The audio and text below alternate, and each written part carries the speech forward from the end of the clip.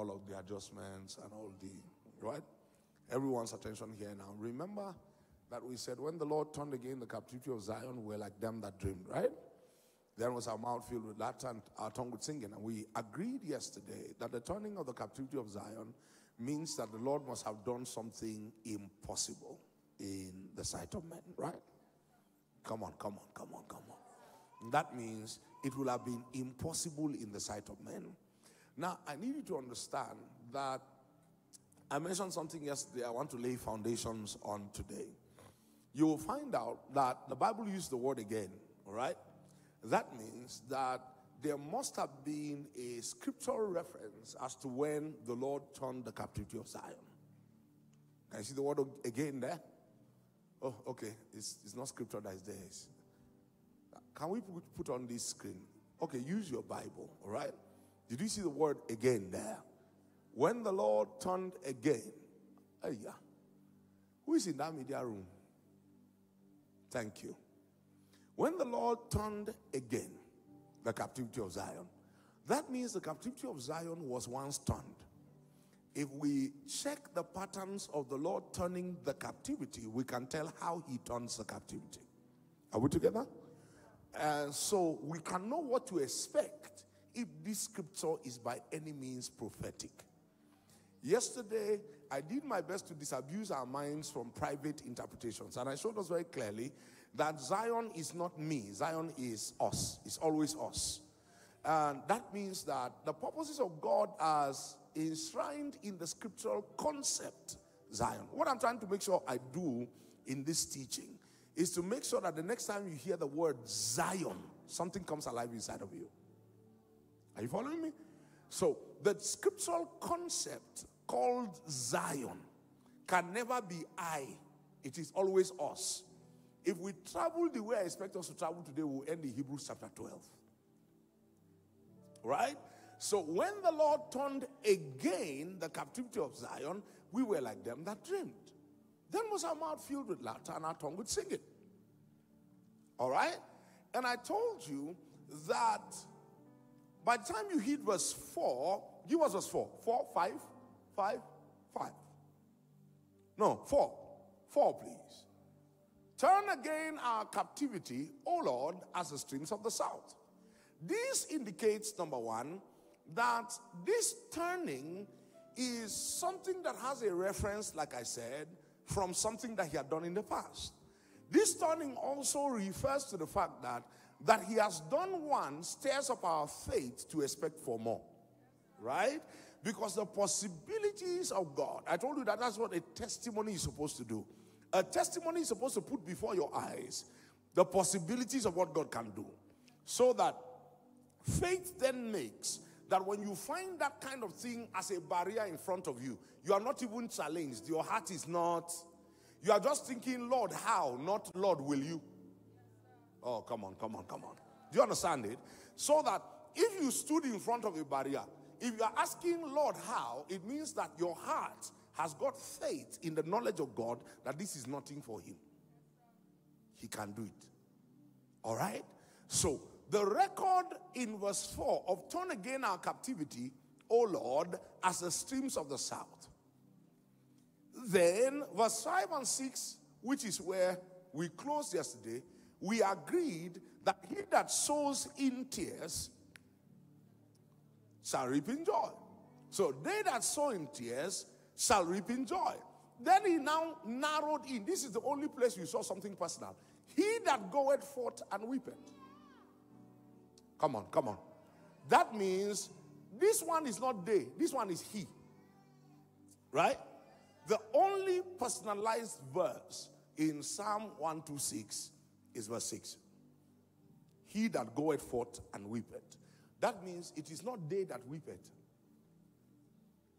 It is they that sow in tears, but it is he that weepeth. Are you following me? That means that what gives us our company is our tears. I'll come again. Verse 5. They that sow in tears shall reap in joy. Verse 6. He that goeth forth and weepeth. That means the harvest is going to come from many tearful people. Right? But every one of us must have our individual weeping to contribute to our collective mourning.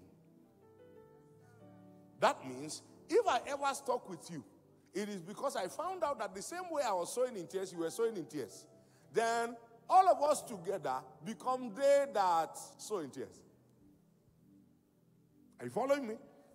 It then means that mourning then becomes a blessed accompaniment for a collection of believers. I'll come again. At that point, mourning becomes a blessed accompaniment. Now you understand how the Lord Jesus arrived at saying, blessed are they that mourn. Are you following me? Because it seems to be that the blessedness is tied to the mourning.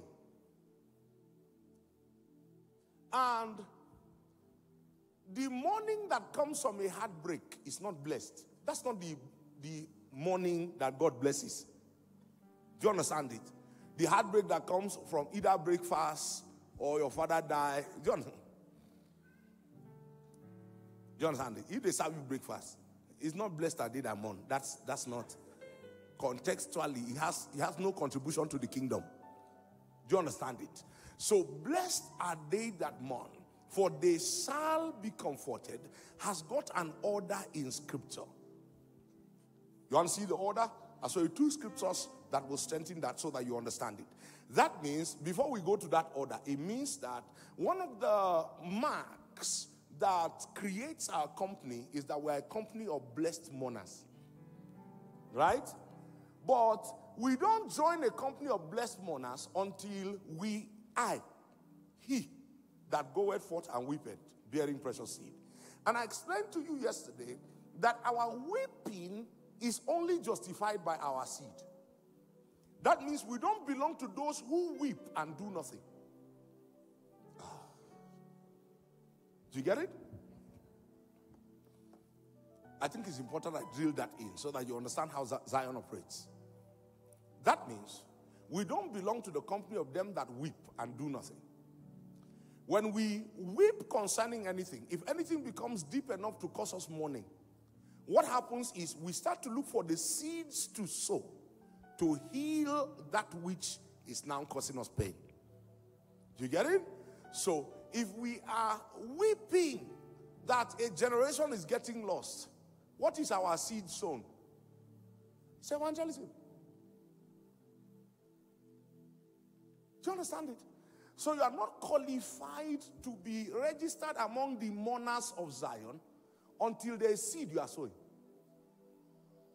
And the seed is sown constructively in the direction of tears. Do you understand it? So that I know that before now, most of the interpretation you have concerning mourning in Zion came with the thinking, oh, he that goes forth bearing precious seed. Then they are thinking sacrifice. You are thinking offering. Do you understand it? And yet, you will find out that the tears of Zion, I'll show you two different other scriptures. I will show you that the tears in Zion are always in the direction of what you see that breaks your heart. All right? Before the two scriptures. Psalm 136. All right? Is that Psalm 136 or Psalm 138? By the rivers of Babylon. Where's that? 137. Psalm 137 verse 1. The Bible says, by the rivers of Babylon, we sat down and when we remembered, that means an accompaniment for Zion seems to consistently be weeping. Mr. and Mrs. Jack, sit here. Hello, are we not seeing anybody? Are you taking care of anyone? No, it's okay. You're all right. Come sit here. Akron, do you want me to call your name? See seats. I'm just trying to make sure that the empty seats are gone so that we don't. There's even one here. Who should I move here? Okay, so let's keep going. Are you getting blessed already? Okay, well, 2 years. Don't worry. When we keep going, you will get blessed. You get blessed. At some point, you'll get blessed. All right? Are you understanding it? So the Bible says, by the rivers of Babylon, we sat down, we wept. Yea, we wept when we remembered Zion. That means what was causing us to weep is the remembrance of Zion. So what did they remember? you will now be thinking that they remembered freedom and they are crying because they are in slavery. No. No. They knew that there was no way they could have ever been in slavery unless Zion had been lost. So Zion is not the city they were taken from. Zion is the system of God that they had stopped operating a long time before anybody could take them into captivity. That means what they know is that if Zion was in place, no nation would have been able to put us in captivity. So when we remember Zion, it's not when we remember the place they took us from. It's when we remember the place we fell from. Because if we remember where we stood, the covenant and the promises that are bound to that place make that no nation will have been able to tread upon us except that Zion is not in place.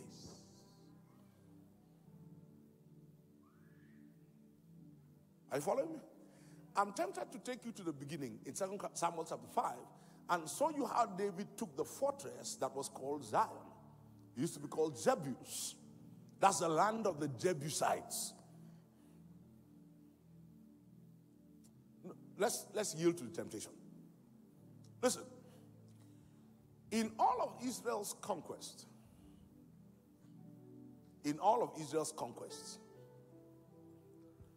there were two lands that seemed to have been deeply fortified. You know how Jericho was when they were entering into the promised land? You know how Jericho was? It was Baba who gave us a description of Jericho and its conquest. And he told you that by the time the walls of Jericho fell down, they saw women tying wrapper on their chest. Oh, it looks like me and you are not always in the same service. Do you remember it? That they saw people washing clothes. People with toothpick and toothbrush, they are waking up early in the morning. That means everything Israel was doing outside the walls of Jericho did not put panic in Jericho. Why? Because Jericho was such a fortified system. That system was so fortified that nobody in Jericho thought that there's anything these guys can do about us. They can take all the nations around us, but the fortification of our walls make that we don't even need to put an army together ready to fight. That's why the Bible listed Rahab in the hallmark of faith. It takes seeing with the eye of the Spirit to know that our nation has already been conquered. So count me into your nation in the day God gives you this nation. Are you following me? The second time you saw that kind of a fortification in scripture was at Jebus. Look at this. 2 Samuel chapter 5 from verse 6. And the king and his men went to Jerusalem unto the Jebusites, the inhabitants of the land, which spake unto David, saying,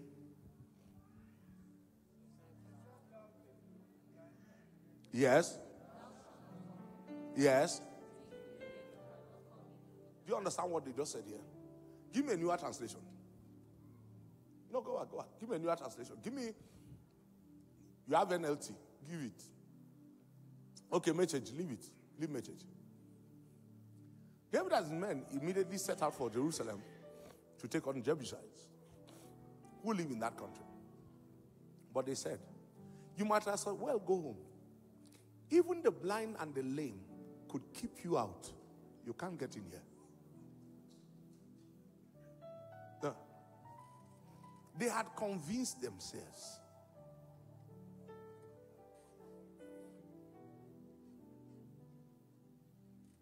Do you understand it? Did you see the insult? Do you think they were actually trying to insult David? Do you think that they did not know that David was coming with the mighty men you heard about?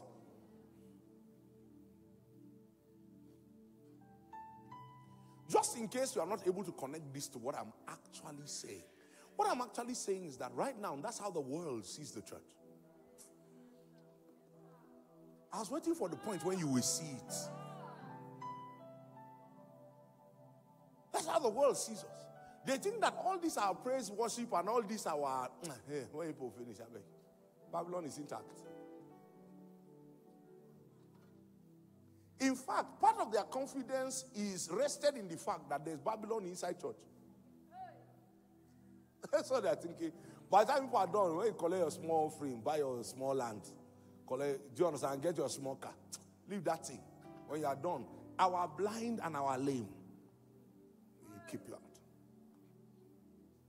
Those are the only kind of things that when it happens, we will be like them that dream. Now you are getting it. It is when out of that same church that looks weak, out of that same church that looks defeated, out of that same church that looks like nothing will come out of, then suddenly the kings of nations are bowing to our light, and ends of the earth to the brightness of our rising. Kings are not able to take decisions until they consult. Do you understand it?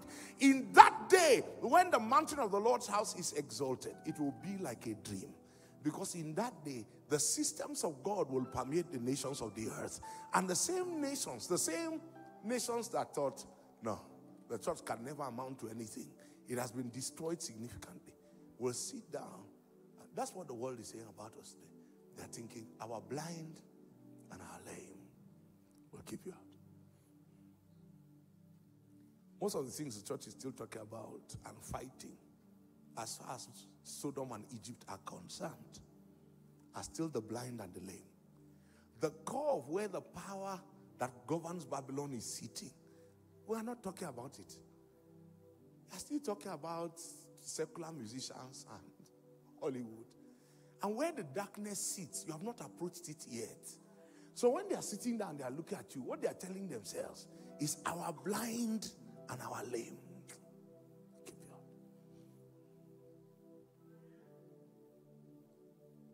Does it make sense to you? But let me tell you what I like about scriptures. If you read the next verse in 2 Corinthians 5, the Bible did not dignify Jebus with the description of the warfare that took it down. Let me help you understand what I mean. You'll find concerning other matters, and Israel was in battle array against Ai. And Ai came out with 17,000 men, and Israel came out with 170,000 men, and it was a great battle that day, and Israel trusted Ai. Scripture did not as much as honor Jebus with the story of how it was taken. See the next verse. Put the next verse on the board. But David captured what? The fortress of Zion, which is now called what? The city of David. So, the beginning of the concept called Zion is 2 Samuel chapter 5.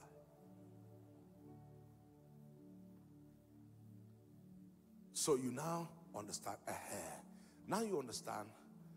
They that put their trust in the Lord are like Mount Zion, which cannot be moved, but abides forever. What does the next verse say? As the mountains are round about Jerusalem, so doth the Lord surround his people, both now and forever. So it gives you what the confidence of Jebus was. They already had mountains round about them, because the same location you call Jerusalem today, the same location they call Zion then, is where the Jebusites were sitting. And so the description in that psalm was actually giving you a physical picture. Let me add one more physical picture. You sit on the plateau. Usman Danfodio did all of his jihads from the north. Conquered everything northern all the way to the Kanem-Borno Empire. But every time he arrived at the mountains of the plateau, he was resisted from the hilltop. So these regions we're sitting in are the only regions that Danfodio could not capture. It tells you that the mountains themselves are fortifications.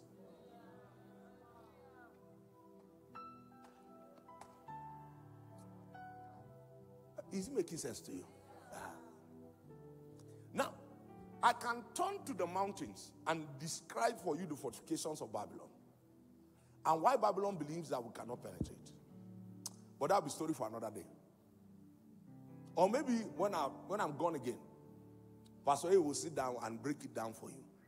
So that when Babylon sits down, they are thinking of the system with which you educate your children. And they are thinking of how to take that system and make sure that before your child is 12, 13, everything you attempt to teach him in children's unit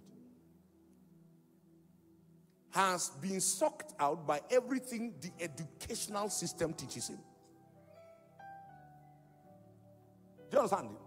So while you are innocent about education, Babylon is looking for how to fortify that mountain to be sure that you arrive at a point where after you have finished preaching your gospel, when it arrives at that mountain, it loses its strength. So the blind and the lame that are hiding behind Babylon can keep you out. Now, don't get it wrong. You need to understand that where that fortification is that seemed impossible to capture was what was captured and was renamed Zion. Let me explain to you in simpler terms. The kingdoms of this world are become the kingdom of our God and of his Christ. That means God does not want to do anything different from what the kingdoms of this world are doing.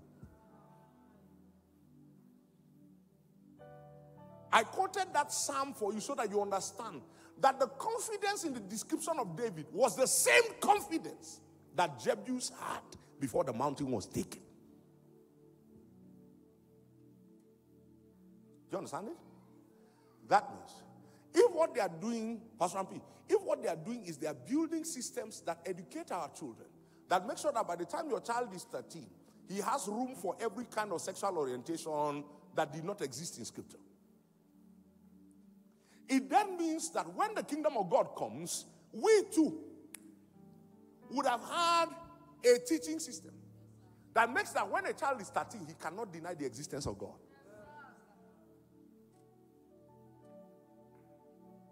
Many times that's why I end up referring to Micah chapter 5. Because in Isaiah chapter 2, he spoke about the mountain of the Lord's house and its exaltation and told you how the nations will come to it and say, let us go up to the mountain of the Lord's house where he will teach us his ways and we'll walk in his paths. Micah added a subject when he wrote the same prophecy as that. He said, and when that day comes, we will walk in the way of the Lord our God, and the nations will walk in the ways of their God. That means, listen to this. God is not as interested, no, it won't be correct. He's not willing that any should perish. But part of the justifications of God's judgment is not that all men are saved. It is that all men make a choice by reason of a full witness. Does it make sense? He's not waiting for the whole world to be saved. He's waiting for the whole world to have a certain sure witness of who he is. So that when men are making their choices, they were not making their choices deceived. You know, I don't know if I said this here or it is that I said it on the road.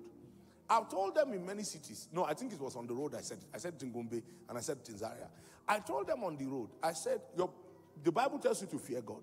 And I agree 100%. But I want you to add in your Bible, fear man. Let me help you understand what I mean by fear man. See me, I found something in Scripture. I weak. I think I've said it here.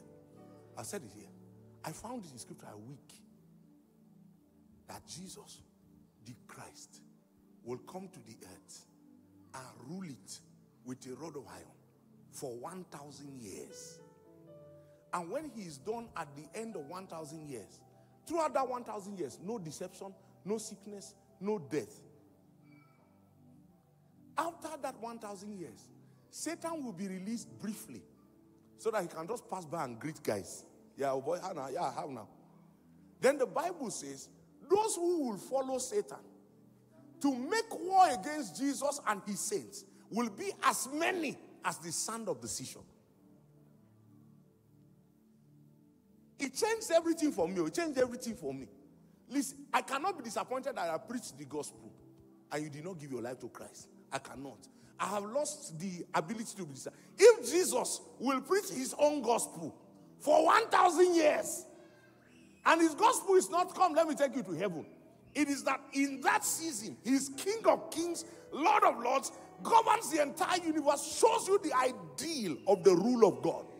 Then Satan will pass by again. Then men will choose Satan. Look at it. And shall go out to deceive the nations which are in the four quarters of the earth, Gog and Magog, to gather them together to battle, the number of whom is as the sand of the sea. Oh boy, fear man. I brought back this fear man subject to say to you, Fali, the calling is to give an accurate witness so that no man is subject to the deception of Satan. Because the way the systems called Babylon are structured now is such that in generations coming, the argument will be that there was never a time when men married women. It was always that men can marry men, women can marry women, and then the ones that choose men can marry women. It's one of the reasons why one of the subjects Satan fights the most is history. I heard Baba Kwashi say, we need to send more people to study history. It sounded very foolish to me. Because they ask you, what course will your son read in the university? I'm not saying by the grace of God, medicine. Doctors are suffering now. Leave the matter out. By the grace of God, nanotechnology. Then I heard Baba Kwashi say that we need to send many more people to go and read history. That we need to send our people. Because listen, it's not that Satan shut down the subject. It's that he sent people to distort true history. So right now, there are people who are arguing between the Bible and the Quran, which one is true. Because the Quran tells you that the blessing of Abraham was a punishment. Found anywhere, no trace.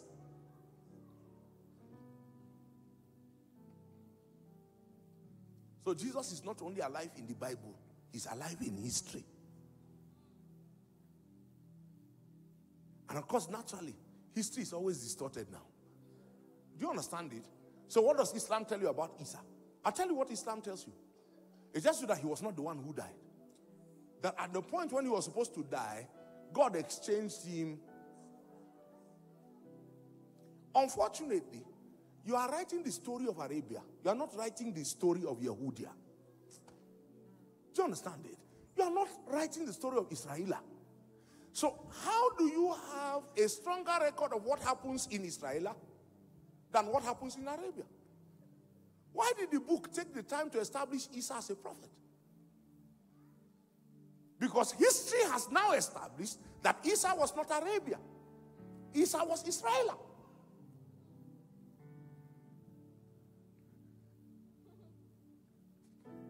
Am I making sense to you? Now, I'm saying that to say to you that when Jude said earnestly contend for the faith, he wasn't only talking about you contending for what you believe. He was saying there are going to be wars. Peter said, be in readiness to answer concerning the faith that you believe.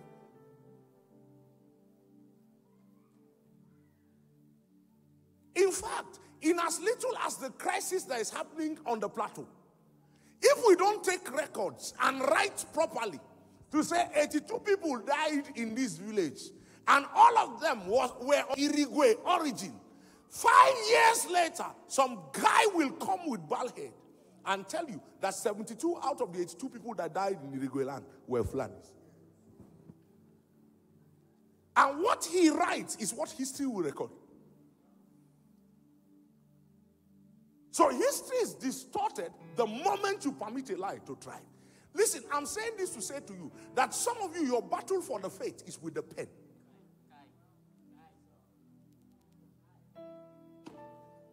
Ooh, there's a sweet spirit in this house right now. I know when the anointing comes. I know when the Lord is certifying the things I'm saying.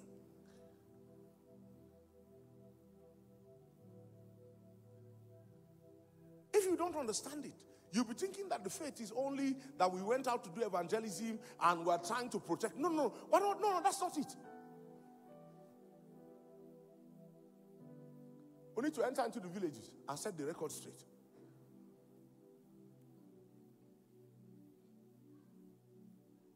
So that if you were a media person or a journalist and you are reporting, 83 people died. 30 of Irigwe origin, 3 of Fulani origin. Somebody is going to say to you, why are you are writing divisive news? No, somebody is looking for how you can leave the story vague so that he can distort history.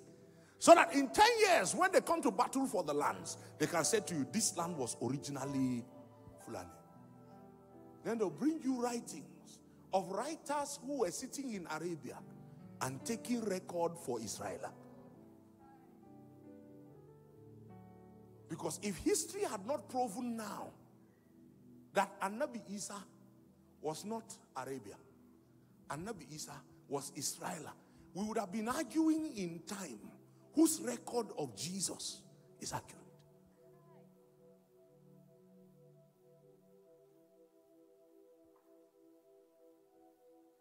As the mountains are round about Jerusalem, so that the Lord surround his people. I'm saying that to say to you that what Babylon is building or has built is such a fortified system. When they look at us, they are telling themselves, our blind and our lame will keep you out. But when the Lord turned again the captivity of Zion, we were like them that dreamed. I thought I would hear a better amen there. Understand it. Understand it. The truth will prevail, and it will prevail in our time. But it will also prevail by the seeds we bear. Do you understand where we're coming from? He that goeth forth and weepeth, what? Bearing precious seed. So we can't get up, see me, and say it's a lie. They're just lying against us. No, we have to bear precious seed. In the midst of the weeping, somebody needs to sit down and write. Someone needs to go across the villages and say, please give me names. Names. I want names. I don't want 73 people died. I want names. So that their names will tell you where they are from. By the time they see Agwom, Azi, Ajang, John, you cannot come and say that one. That's why I blessed the day the plateau decided we are going to return back to the original names of places. So we get up and say, this is Barikin Ladi, this is Hayen Kaswa, this is Bakin Trailer. No, we adopted names that were not originally the names of the places. Why didn't those people arrive and respect us enough to call our places the name we call them? It's because they knew they were at war. You didn't know you were at war. They called it consistently and glorified the calling of it until you stopped calling it what you called it. And started calling it what they call it. Because when you call it what they call it, you feel like you belong to a class. It's the same thing Westernization has done to us. Do you understand it? So we feel like we are accepted publicly when we dress like Englishmen. This is not England. This is Africa. We have done more development as far as tradition and clothes is concerned than England will ever do.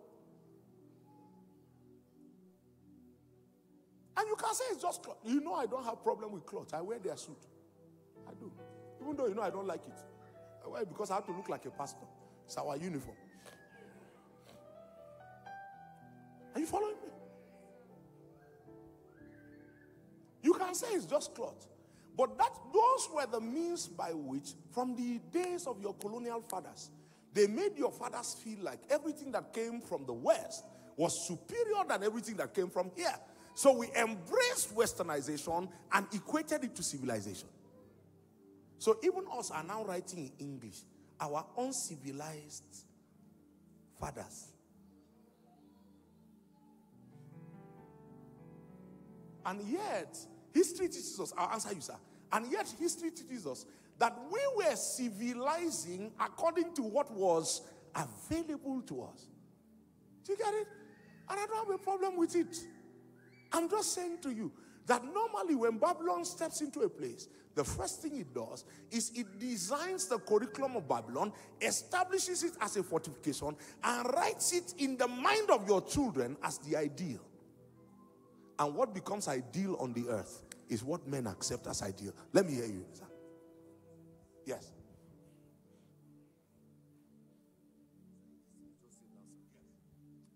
I believe strongly within me that your type, that God has raised at this time is for a purpose. And people who are following after you on the plateau, especially on the middle belt. In 2001, when the crisis started on the plateau, we were so concerned that we formed an association. I belong to that association. And our concern was that we discovered that one of the things that gave the enemy stronghold or power to wage war on the plateau was the disunity. Okay?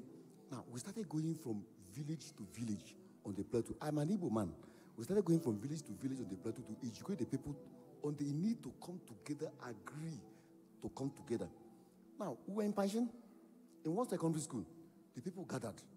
I was talking. So when I talked to a point, a man came and asked me, Kai the guy nane? Nachi Kai the guy na? So I was reluctant to answer him. When he persisted, I said, I'm an Igbo man. He said, Meruanka de plateau. Nachi Meruanka, Meruan in Yamuri da plateau.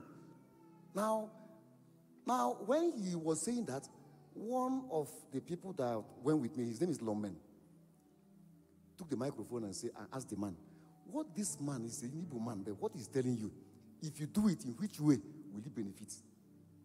That was what calmed the situation, sir. Now, I was ashamed one day when Solomon La was on national television, was on a debate with Yahya Kwande. Yahya Kwande asked him a question that made Solomon La to bow his head. He asked Solomon La and said, you say you are Walen Lantan. Is that not your name? You say you are Walen Lantan. What's the meaning of Walen in Lantan language, in Tarok language? Why can't you bear your language, your own native, bear it in your own native district? Kai. So that's in agreement with what you're saying now, sir. Yes. So I want to say, please, sir, keep firing. Well, in the spirit of keep firing, I told those who heard me a few weeks ago, those are the reasons why we're calling for an Ngas Christian Youth Conference. And yesterday I upscaled it. We're also calling for a Plateau Christian Youth Conference. I upscaled it in the air. When I was coming back, I was looking down, and the Lord began to speak to me. So we'll deal with the Ngas station first, then we will turn, then we'll face Plateau. We will raise a fortification here. We will rename our state Zion. They won't know why. Now, listen. It is the remembrance of Zion that made those boys weep. It is the remembrance of how fortified Zion was under David's care that made those boys weep. Let me show you something. Can you go back to Psalm 125? 125 from verse 1.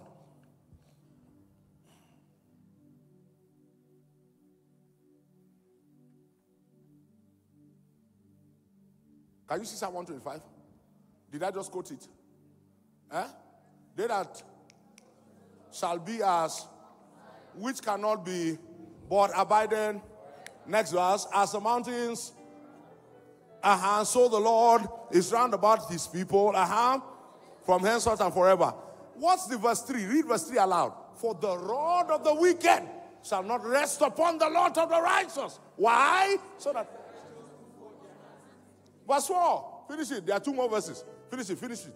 Do good, O Lord, unto those that be good, and to them that are upright in their hearts. Next verse. Yes.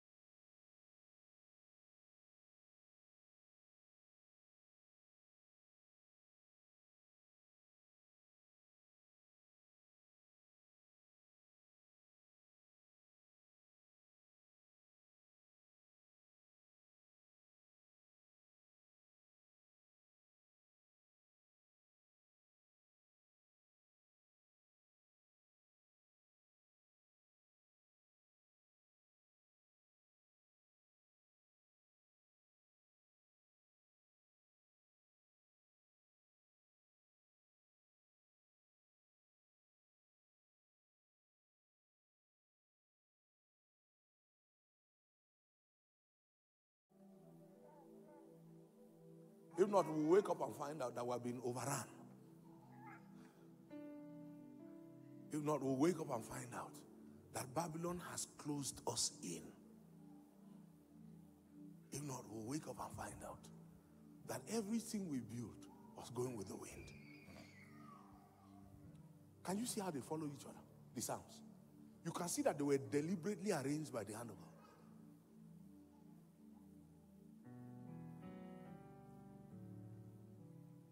For those of you who are not here when I taught Psalm 127, I'll give you a brief background. I taught here and I told you that the Bible didn't say except the Lord watches over a house. It said except the Lord watches over the house. Which is the house of, except the Lord builds the house. Which is the house of the Lord that the Lord told David he could not build. And because David couldn't build it, David was now writing to Solomon. Because if you have a topical Bible, you see it there. A psalm of David for Solomon. So he was saying to Solomon, the Lord will not let me build the house. Oh, you will soon see that David is our case study if you are going to talk about Zion. Because nobody loved the house of the Lord like David did. God told David, you will not build the house. Your hand has too much blood. Because the house requires the cleanliness of priesthood. I will not let your bloody hand build it. But you know you don't understand that until you go to Psalm 132 and see the vow of David. Go to Psalm 132 and see the vow of David. You can as well keep reading these Psalms. Take off from Psalm 124 and keep going. You will see it is all Zion. Till you get to Psalm 140. It's all Zion. Lord, remember David and all his afflictions. You would think that they are telling you, God, please, as Saul wants to kill David, as his son Absalom wants to take him over. You'll be thinking that those are the afflictions that they are. What are his afflictions? How he swore unto the Lord and vowed unto the mighty God of Jacob that what? I will not come into the tabernacle of my house, nor go up into my bed. Stop. David had built the palace, but was sleeping on the floor. He said, so that I don't get comfortable with this palatial life and forget that while I'm living in my house, the ark of the Lord is intense. What kind of love for Zion is that? You know, we have not actually read Psalm 137. It was in Psalm 137 they swore and they said, let my tongue cleave to the roof of my mouth. Let my right hand forget her skill. If Zion is not my chiefest joy. No, it didn't say if Zion is not my joy. That means that if anything is wrong with Zion, something is wrong with me to be happy about anything else. That means for me to be joyful about anything else, Zion must be intact. And you see it in scripture. Nehemiah lost his traction because they told him the walls of Jerusalem are down. We still keep going. Things are wrong in the house of the Lord. People still keep going. The best they do about it is gossip.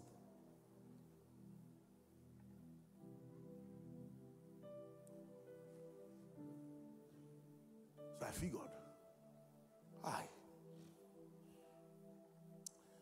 is somebody hearing me tonight? God has to write love for Zion now.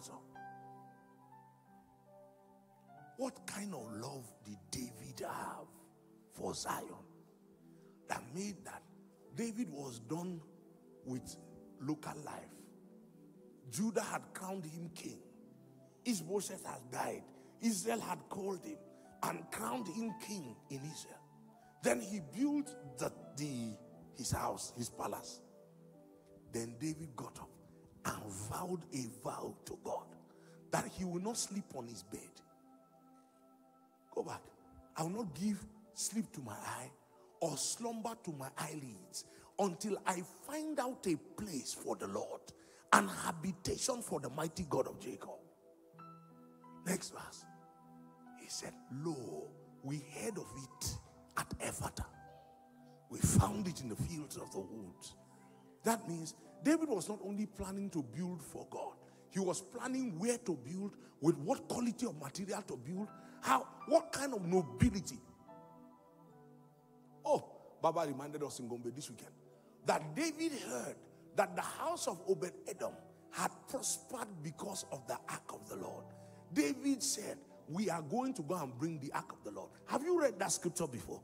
The Bible says he found priests because the first mistake he made was to put it on a cart. And God killed Uzziah. And then he said, Uriah. God killed Uzziah because of it. This time, he heard that the house of Obed-Edom was prospering because of the ark of the Lord. He carried priests. They carried it on their neck. Listen to what scripture said. Every 6 steps they took, they cut a sacrifice. Every 6 steps, they cut a sacrifice.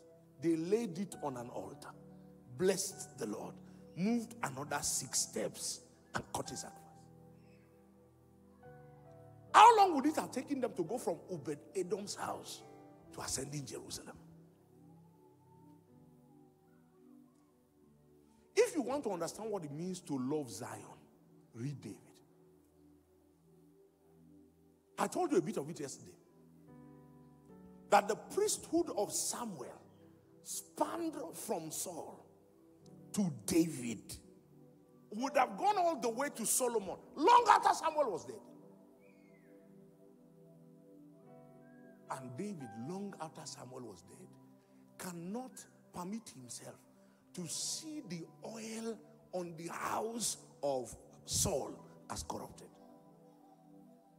Because to accept that the oil on the head of Saul is corrupted is to accept that something is wrong with the priesthood of Samuel. David, you should fear David. So I told you yesterday, when the Bible says that Jesus was going to be born in the order of David, it wasn't just talking about the natural seed. Of course, the natural seed followed. But there was an order, there was a love, a zeal.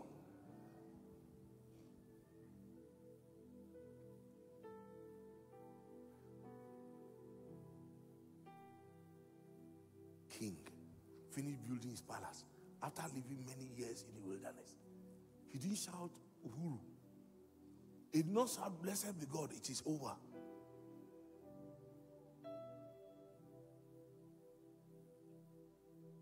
He finished building the palace with a palatial bed. Then someone that he told you that he swore. Then by the time he now said to the Lord, I want to build the house. Then God said, you can't build me a house. Your word was, but your son will build me a house. If you hear the utterances of God concerning the son, you will know it cannot be Solomon. It cannot. It cannot be Solomon. God said, I will spare him.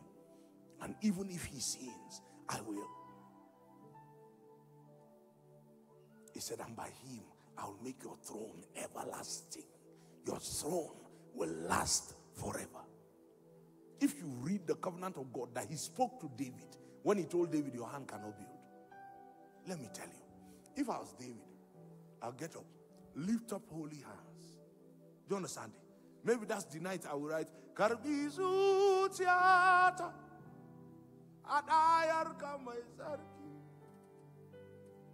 Then I will lift up my hands so that I can see Duba Nuna. By the time I drop, I will pack my things from the ground. I will climb on top of my bed and say, even the Lord. Do you know David didn't do that?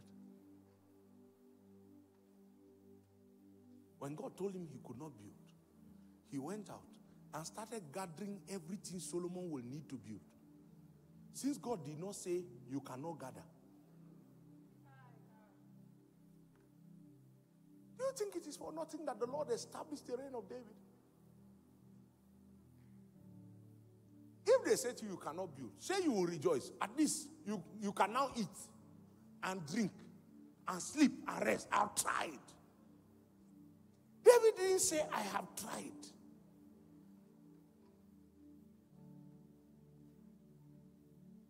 David started gathering everything Solomon will need to build the temple.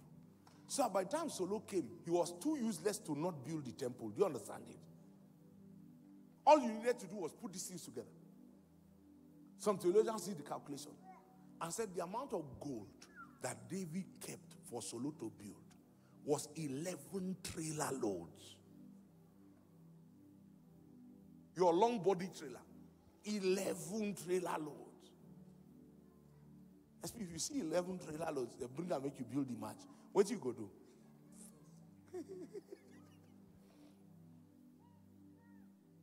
How does one man gather that kind of offering?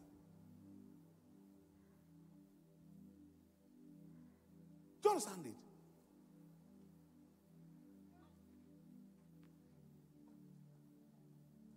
The real question tonight is how much love for Zion is in your heart. Because if you love Zion, if anything affects Zion, it will break your heart. Let me tell you. I don't claim love for Zion like David does, but I can tell you, I can depart from any man for taking a position against God. Any man. If you are the only person that God will use to make me, go and perish. Let me perish too.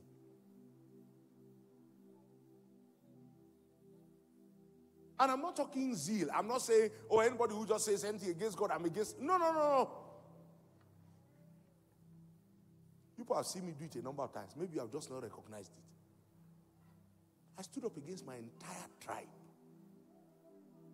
My entire tribe.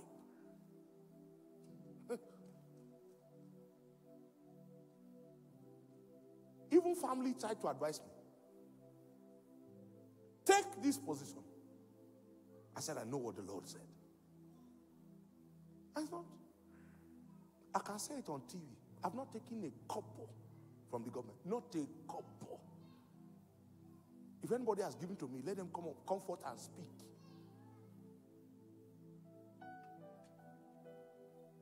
Or the fortification of Zion, I can lay my blood for it.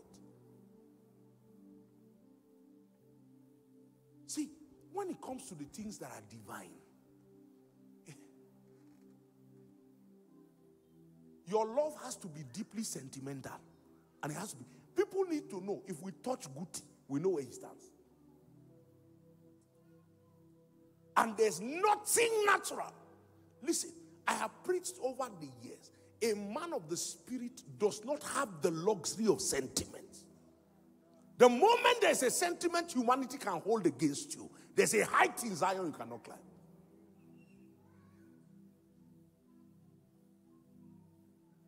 Because even Satan knows that there are things in your natural life that he knows that if he touches.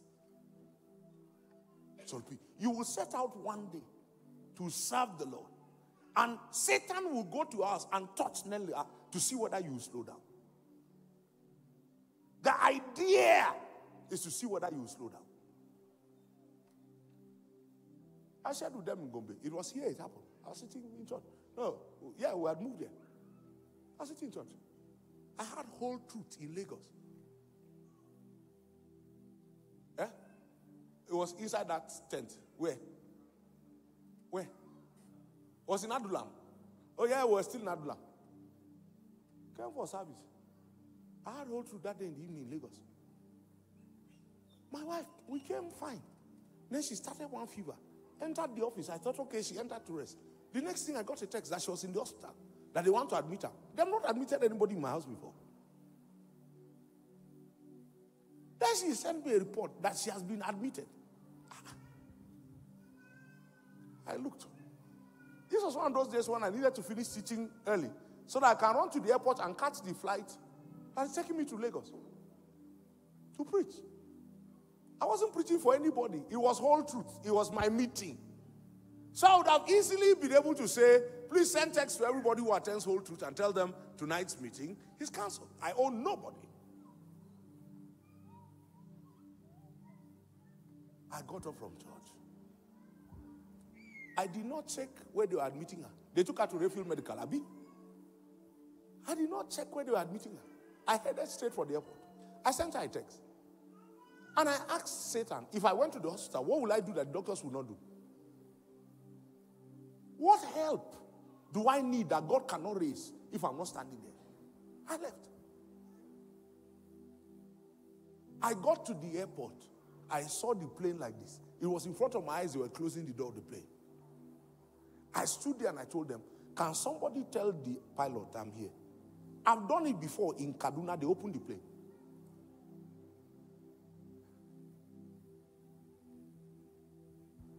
This pilot didn't even look at me twice.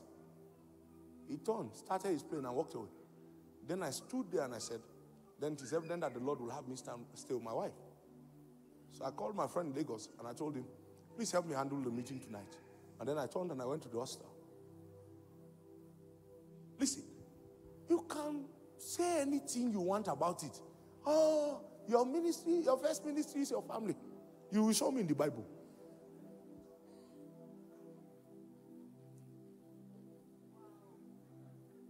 No, you have to show me in the Bible. There are philosophies we have arrived at embracing. Let me tell you something. Somebody asked me that day. He said, the way you used to travel like this, don't you think that your children need you around so that you can train them? Then I asked the person, the people who work for oil companies, some of them are off, they are on shore 3 weeks, back 3 weeks. Sometimes it takes them 1 week before they get home. They are at home for a week or 2, and they go back on shore, and their children don't see them for 4 weeks and see them for 2. Has any one of you giving them advice to retire from that oil job because of the amount of money it brings to the table? You even rejoice.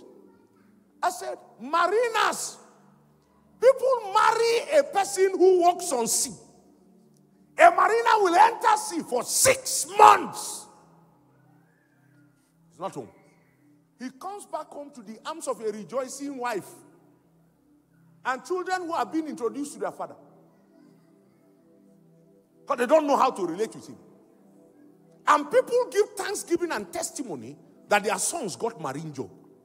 But it's those of us that are preachers that you're advising that we should leave the work of God and come and sit at home so that our children can be looking at our face. Raise your own children. Let them be looking at your face. We will raise our own like this. Let them meet in the future. Then you understand that covenant is stronger than attention. People just get up. They speak out of philosophy. And the philosophy fills our churches, fills our minds, so that every time Satan wants to obstruct us from anything divine, he knows what to touch. Did you ever read the narration of God as to the congratulations of Job? After he passed his first test, go and read it. Job 1.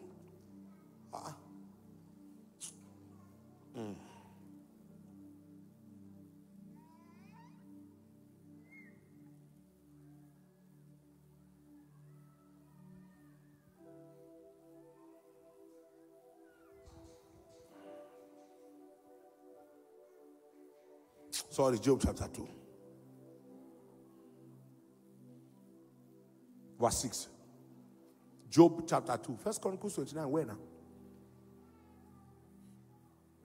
Okay, 1 Chronicles 29. Thank you. I prepared gold for the things of gold, silver for the things of silver. Thank you. Thank you. Verse 6. No. 2. Verse 2. Job 2:2. And the Lord said unto Satan, from whence cometh down? Satan said, from going to and fro the earth and from walking up and down in it. Verse 3.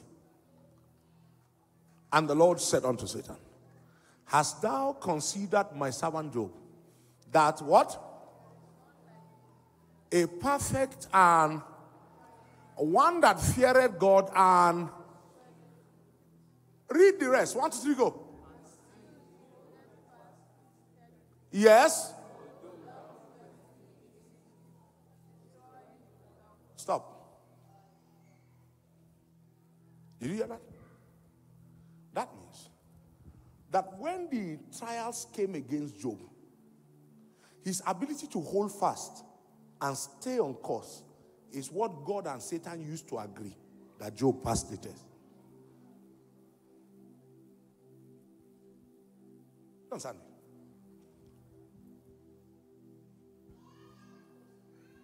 So listen, don't ever have a greatest treasure that is natural.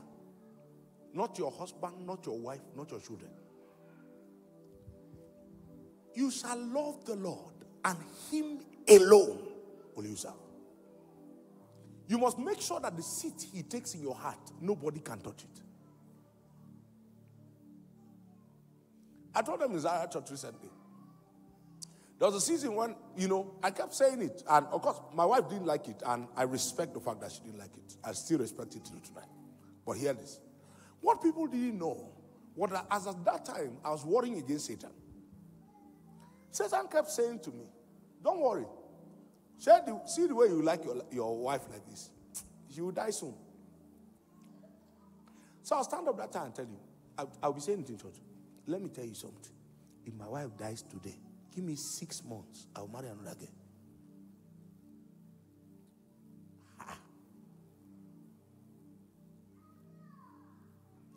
I said the 6 months is so that people will not even think that I've been doing the runs before.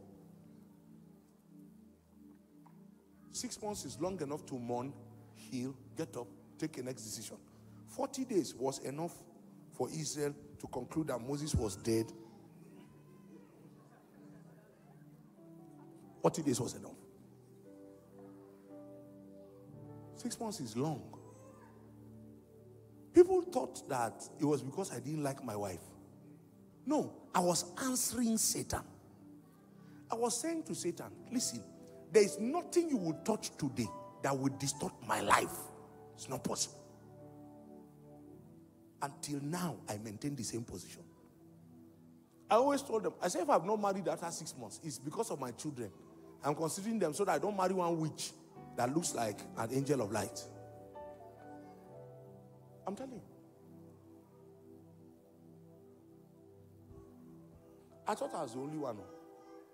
I didn't marry in 6 months. Baba will die. Hurry. Baba's wife died. I was there for the burial. I mean, we did the concert for a burial. Amazing mother.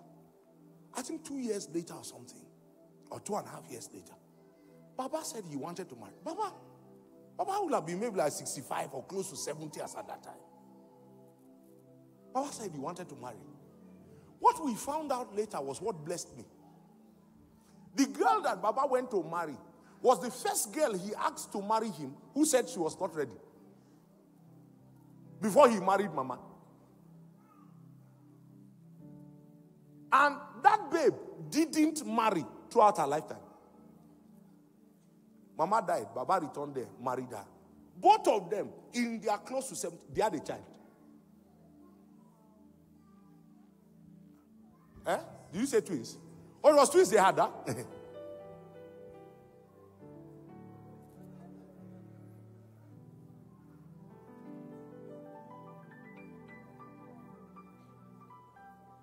Those twins' children are uncles to boys who are at least 10, 12 years older than them. Because I know Baba's children. I know some of their children.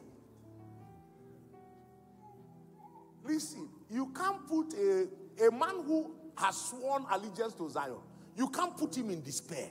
The only thing that has the capacity to move the heart of a man who has sworn allegiance to Zion is the things that make for the benefit of Zion. Let me show. I told you I was going to show you 2 other scriptures that will strengthen it, Abi. This whole Zion subject. Hey, I'm not moving fast, so I need to move faster than this. Have you ever read Isaiah 61 before? The Spirit of the Lord God. Please put it on the board. Isaiah 61.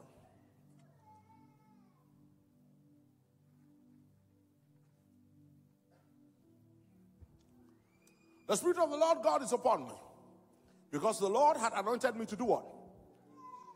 To preach good tidings unto the poor, the meek. To bind up, he has sent me to bind up the brokenhearted, to proclaim liberty to the captives, and the opening of prison to them that are bound. Next verse 2. to proclaim the acceptability of the Lord and the day of the vengeance of our God, to comfort all that mourn. Next verse. To appoint unto them that... Stop. To give unto them beauty for ashes, the oil of joy for mourning, the garment of praise. Stop. You will notice that the mourning in Zion has nothing to do with anything personal. If they say, he is beauty for ashes, is that no? Beauty for ashes, strength for fear, right? Gladness for mourning, peace for despair. All you are thinking about is, what are the ashes in my life? No. That posture is a fasting Jewish posture. A Jew sits in ash when he's fasting. So the ashes are not products of your life. The ashes is a posture a man chose to take to show that his heart is broken. I'll try again. So when a Jew fasts, he fasts in sackcloth and ashes. Ooh, you remember which prophet was it? I think it was Joel. Even now declares the Lord, return to me with all your heart, with weeping and fasting and mournings. Rend your heart, not your garments.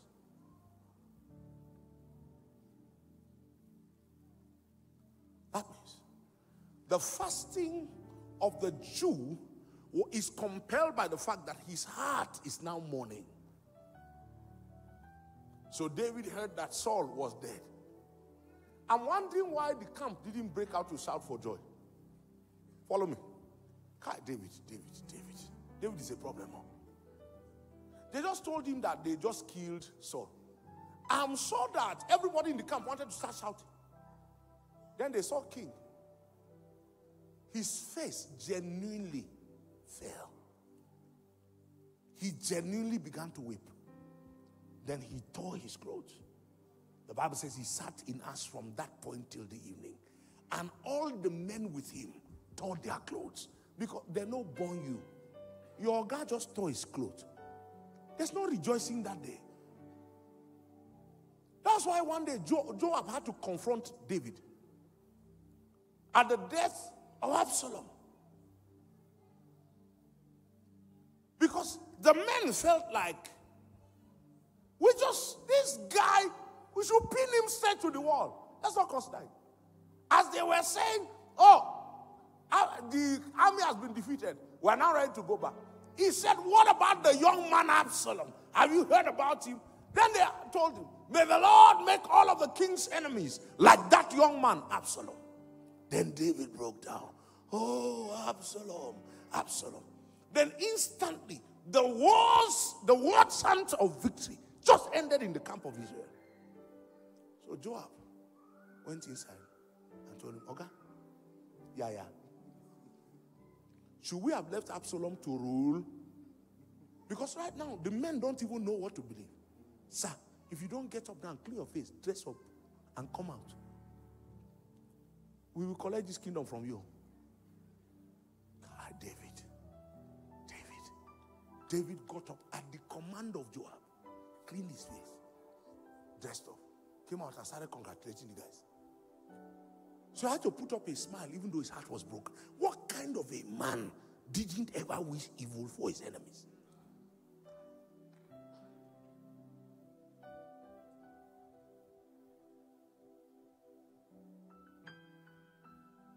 What kind of a man?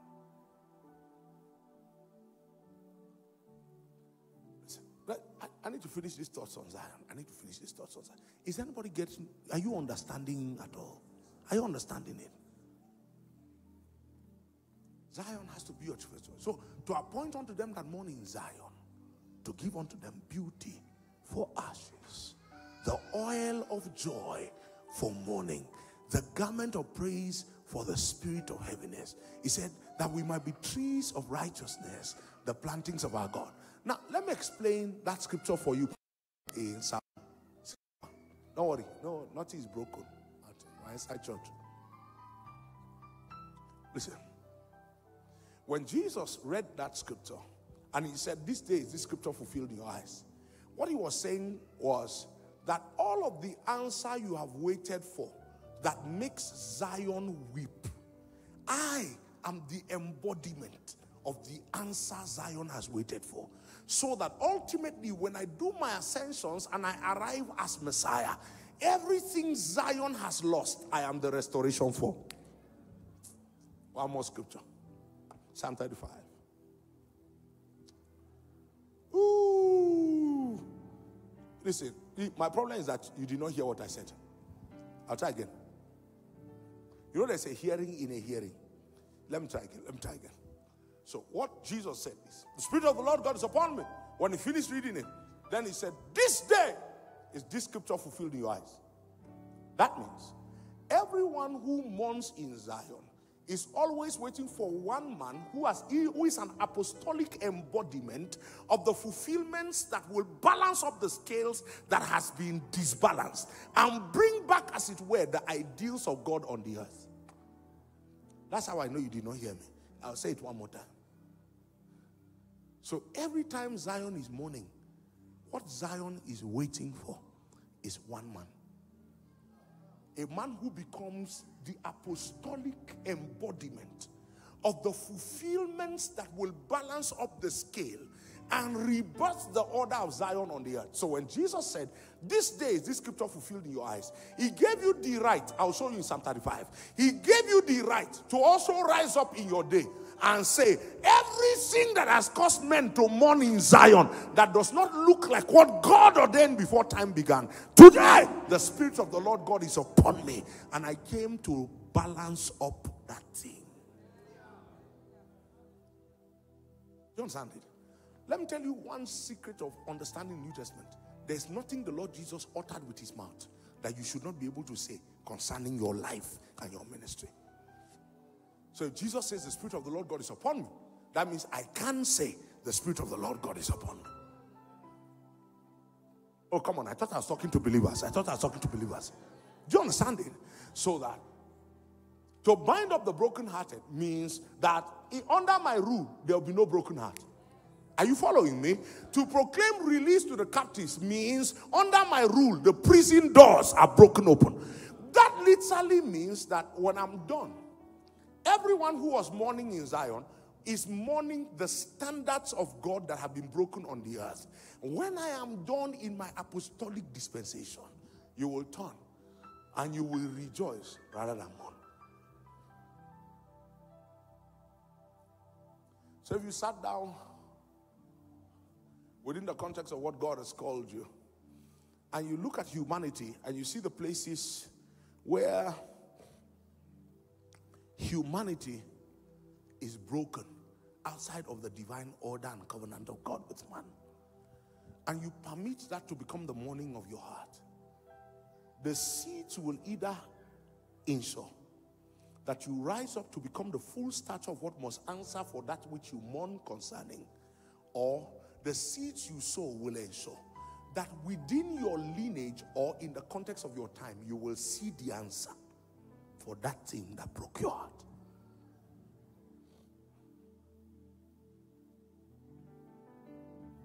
I'll try to say it again. Do you understand me? So if I am mourning in Zion, don't forget that we said, how do we mourn in Zion? Bearing precious seed. He that goeth forth and weepeth, doing what? Bearing precious seed. So we don't mourn in Zion and do nothing. We don't sit and say, what kind of useless president is this? And do nothing. When we mourn, we bear precious seed. We act according to the ideal. We do even towards the unstable the things that the Lord will lead us to do. If the Lord leads us to rebel, we rebel. The Lord leads us to cry, we cry. The Lord leads us to obey, we obey. But whatever we do, we must be sowing it as seeds, declaring that this is not God's ideal. And in the day of God's ideal, this is not what men will look like. Do you understand it? We do what? Bearing precious seed. Now follow. Anything you mourn concerning, there are only three possibilities. Number one, that the Lord will stir you up to become the complete apostolic embodiment that will answer what you are crying concerning. Or number two, the Lord will ensure that in your lifetime, while your eyes are open, you will see the answer. Because you see, because it is Zion, it is not I, it is us. That means at that point, it doesn't matter to me whether the answer came by me or it came by another. As long as the disbalance is sorted, I rejoice. Because if I don't rejoice when the disbalance is sorted, it means that I sought personal glory. I did not seek the advancement of Zion. The third possibility is that the Lord will spare that it is in your lineage that something will rise in time after you are gone.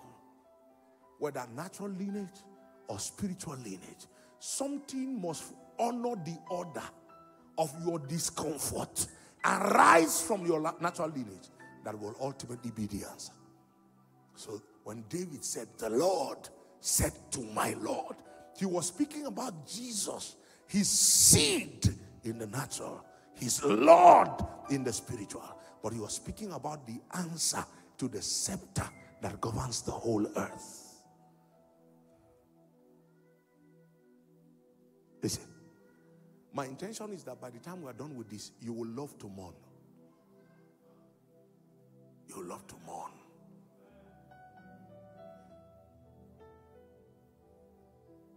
Because I told you, I don't know if I said it here. Listen, the greatest treasure of a spiritual man is sobriety. He does not have the risk of excessive excitement. He doesn't even have the risk of excessive sorrow.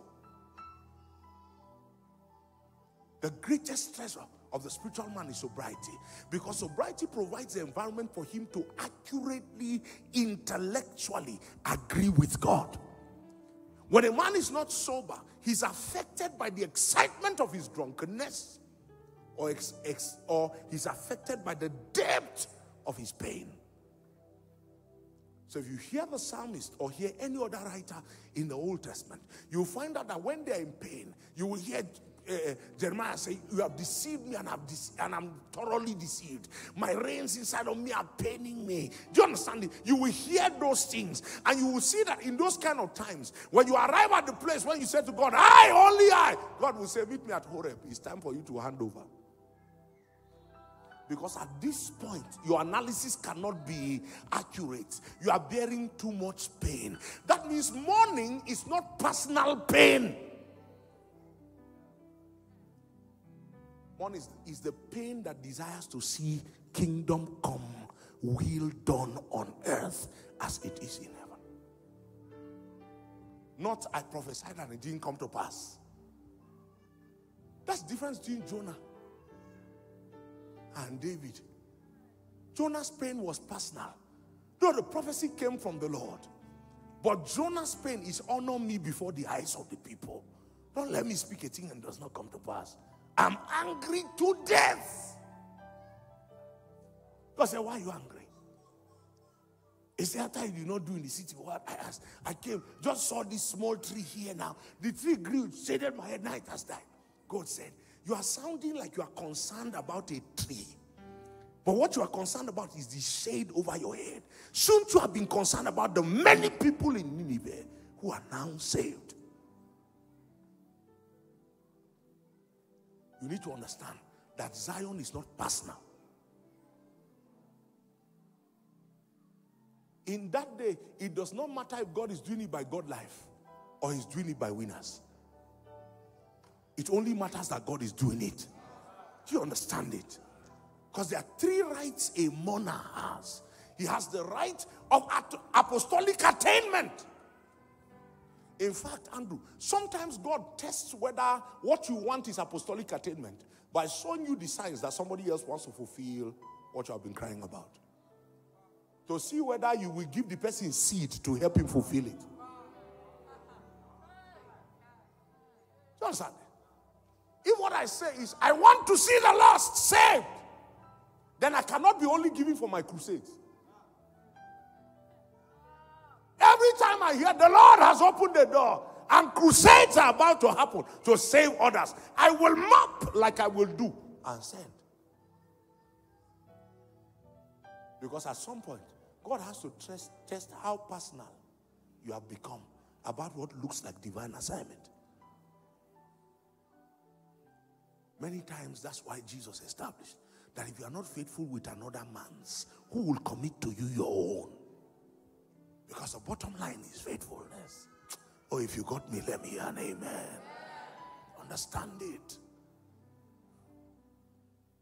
I am zealous over Zion. I am zealous over Zion. I am zealous over Zion. I will come to Jerusalem. I am zealous over Zion. I am zealous over Zion. I am zealous over Zion. I will dwell in Jerusalem. I am zealous over Zion. I am zealous over Zion. I am zealous over Zion. I will dwell in Jerusalem. I am zealous over Zion. I am zealous over Zion. I am zealous over Zion. I will dwell in Jerusalem. I am zealous over Zion. I am zealous over Zion. I am zealous over Zion. I will dwell in Jerusalem. I am zealous over Zion.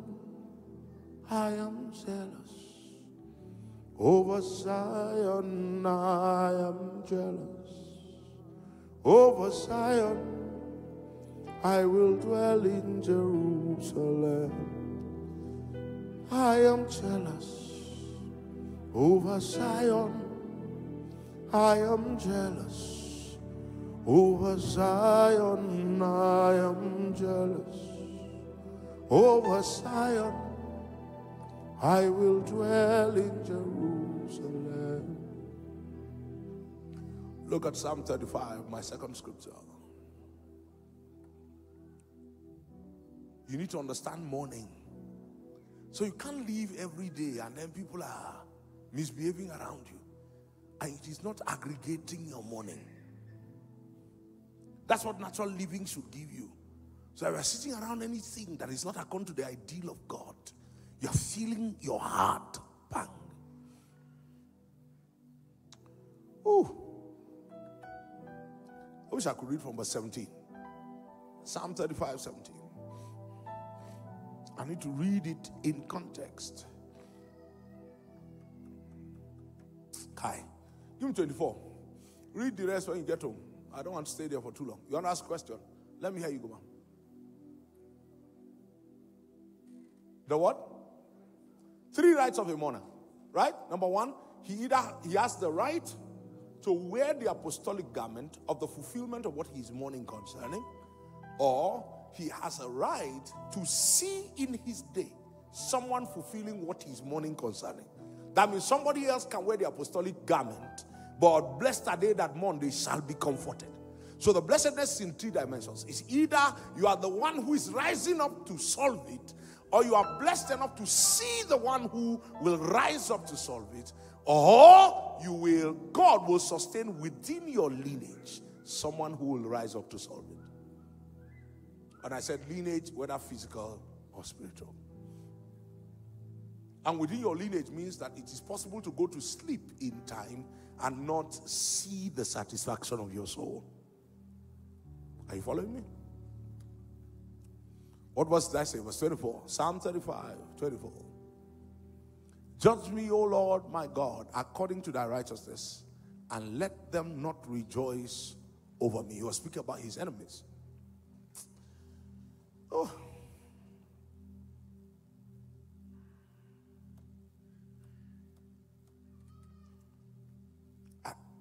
I'm tempted to go back. That's why take us 17. Lord, how long will thou look on? Rescue my soul from their destruction, my darling from the lions.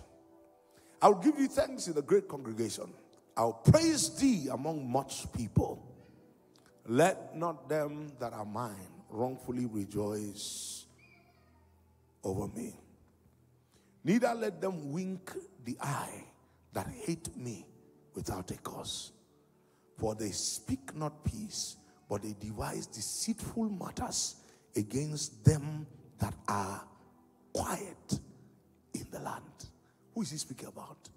He's speaking about the architects of Babylon.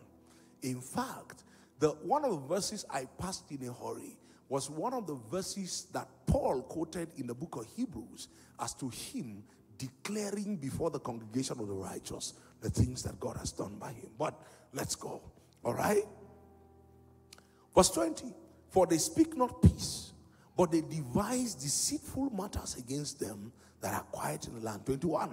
Yea, they opened their mouth wide against me and said, Aha, aha, our eye has seen it. This thou hast seen, O Lord. Keep not silence. O Lord, be not far from me. Now look at this. I told you the people that that David, the psalmist, was struggling against, right? These are people who cook wickedness. Because you must understand that the moment the world identifies that you stand for Zion, you come against the beasts of Bashan. So when you hear Paul saying in 1 Corinthians 15, if after the order of men, I fought with beasts at Ephesus, what advantageth it me if the dead rise not? Listen, the beasts he fought in Ephesus, he told you clearly, are men. If after the order of men, that means when men realize that a man has risen to embody apostolically the burdens of Zion, enough to stir up the oil of the Spirit upon his head, what happens is that the attacks become personal. Do you understand it? So don't expect that in the day when you take a stand for Zion, everything is going to be all right. No. The priests and the scribes sat for 2.5 years plotting how to kill one Jesus who has not done one evil. The idea is that Babylon had sat in the congregation. Now, so follow. Stir up yourself and awake to my judgment, even unto my cause. My God and my Lord.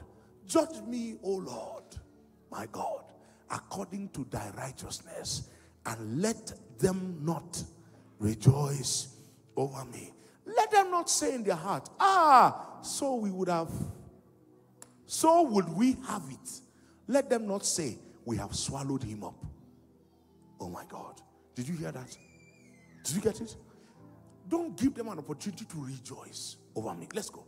Let them be ashamed and brought to confusion together that rejoice at mine hurt. Let them be clothed with shame and dishonor that magnify themselves against me. Now stop. Now at this point, me is no longer a man. Me is an apostolic embodiment of the cause of Zion. Do you understand it? Do you understand it? Don't worry, you will see it. You will see it. Let them be ashamed and brought to confusion. Verse 27. This is where I was going to. 27. What do you find there? Let them shout for joy and be glad. Yea, let them say, let the Lord, which had pleasure in the prosperity of his servant. Stop. What did I just show you? So when scripture said, let them shout for joy and rejoice that favor my righteous cause, it wasn't just talking about the cause of God. Let them be ashamed that rise up against me. Let them rejoice and shout for joy that favor. At that point, the cause of the Lord is embodied by a man. So when you favor his cause, you will say continually, the Lord be magnified. Oh, yeah. Oh, no. It's easy contextually. I mean, personally, is it not clear? It's easy contextually. Let them be ashamed. Let them never have reason to say, yes, that's actually what we wanted to see. Because in this Zion, just like in Babylon, the cause always finds an apostolic embodiment. That's why I told you that a man who has mourned in Zion has 3 rights. One of the 3 must come to pass. That means that you mourn is not guarantee that you are the answer, but it is guaranteed that you will identify the answer. Do you understand it? So let them shout for joy that favor my righteous cause. Is most likely those who have mourned, who have suddenly seen the apostolic embodiment in another. Then they shout for joy that favor my righteous cause. So my righteous cause in the context of Psalm 35 is not the cause of God. It's the cause of the man who has become the apostolic embodiment of the solving. Do you understand it? So in the days when Jesus opened Isaiah 61 and said, this scripture is fulfilled in your eyes. Anybody who gave to the ministry of Jesus became they that favored my righteous cause. Listen, until this is understood, we cannot transition from church to Zion.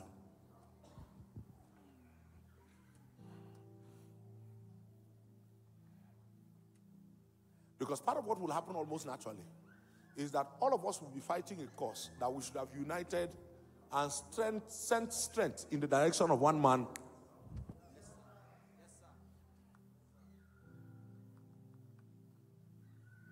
You understand? If there's any pain in departures within the context of Zion, this is the pain.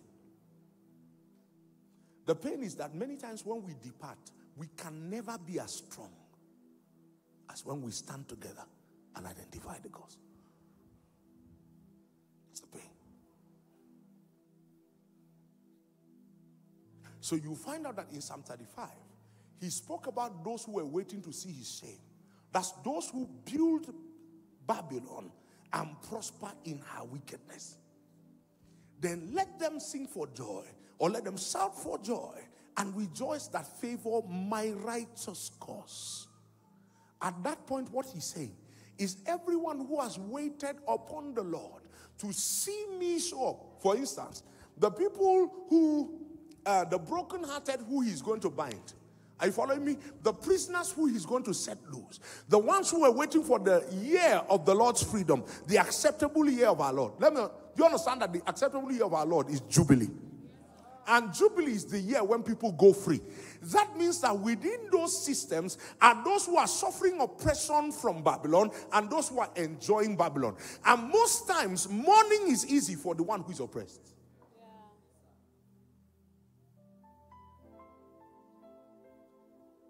So normally, the cry of Hosanna, Hosanna is the cry of the oppressed. Hosanna means save us, save us. Blessed is he who comes in the name of the Lord. That means, listen to this. One of the ways you show your love for Zion is if Zach, stand up. If Zach is the one who is progressing, and what he is doing now is answering to a cause that we have all been mourning about, we will turn in his direction and shout, Hosanna, Hosanna, blessed is he who comes in the name of the Lord. What's Hosanna? Save us! Save us! Save us from what? This oppression. Save us from this mourning. If what you have done succeeds, then the Lord is magnified. The Lord who takes pleasure in the prosperity, look at it, of his.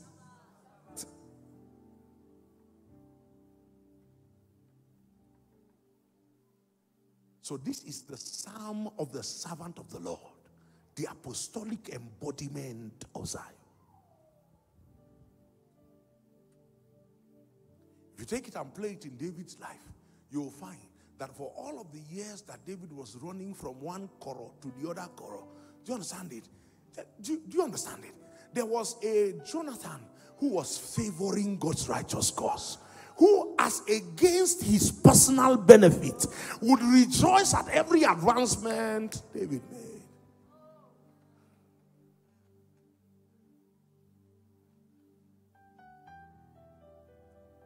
Do you get it? So when we get to an election season, these are the scriptures to pray. Lord, let them not say, where is your God? Lord, in the name of Jesus, they that wait for our shame, Lord, let them not find reason to say, aha, that's what we wanted to see. They finished declaring somebody at Supreme Court that he won election. Nobody shouted. The results should have gone another way. By now, Nigeria will still be partying.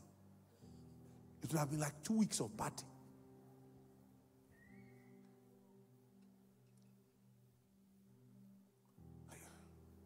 Are you following me?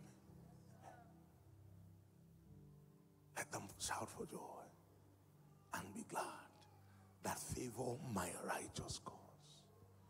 And let them say continually, the Lord be magnified. Let's go to Psalm 102. 2 more scriptures and I'm out of here. Have you been blessed so far?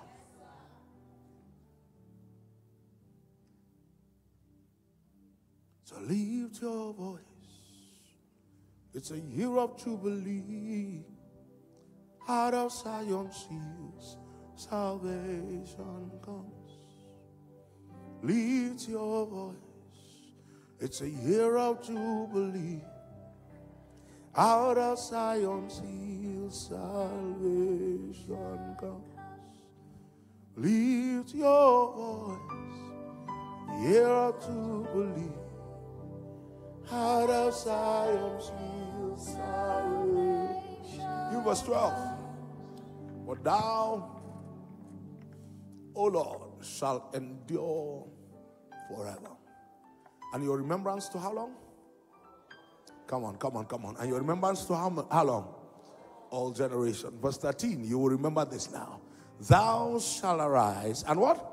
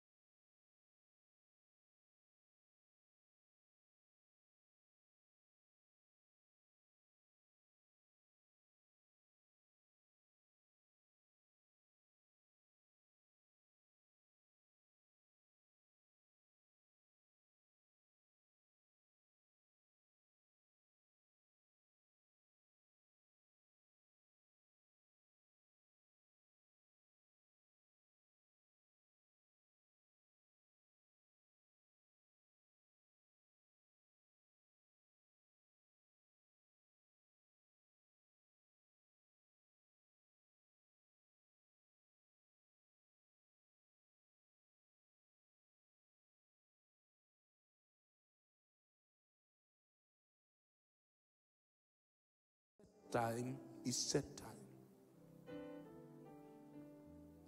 That means set time speaks about divine ordinations and sovereign orchestrations. That means that God would have sat down in heaven and said to himself, 2027, Nigeria will be free. Now, every agitation before 2027 will be preparing Nigeria for 2027. And anyone who understands prophecy knows that it takes a height of trust for God to reveal to you by 2023 that this is not the year of my salvation. You know the reason why? Because you will change your action. And God requires the agitation of 2023 to get set for the set time in 2027. Does it make sense? Now, so many times when God blinds us, it's because of the inevitable humanity that forces response. Because none of us wants to go for an election and have our candidate lose. So if the Lord had told you your candidate will lose, though he's my will, what will happen is that you will back down. And suddenly, the backing down and the laxity in the atmosphere does not generate sufficient strength like God needs it. So sometimes there are certain things that you leave out to the sovereignty of God. Just leave it there. I'm not trying to provide explanation for anything. I'm just trying to tell you that many times, if the Lord ever reveals to you, it can change your posture. And so sometimes, not to change your posture, the Lord permits you to go with the things that you instinctively discern are His will. And He is glorified and blesses you for standing with His will, even when His will does not come to pass. And yet, in the season called set time, there's no way His will does not come to pass. So set time is not any time. Set time is set time. And God prophesies set time and permits especially the heated orchestrations before set time to perfect the situation that will strengthen His man for His set time. I'll explain it to you. That sentence was too much, right? Was it a lot? Was a lot. Okay, so let me slow it down so that you understand. Most times, when set time begins to approach, how you know is that activity increases. If it was oppression, the oppression will increase. If it's pain, the pain will multiply. It's like Israel beginning to feel the pang of slavery. First, it started with, come now, these people are greater and mightier than us. Pharaoh didn't say these people will be greater and mightier than us. He said these people are greater and mightier than us. Come, let us send them to go and work.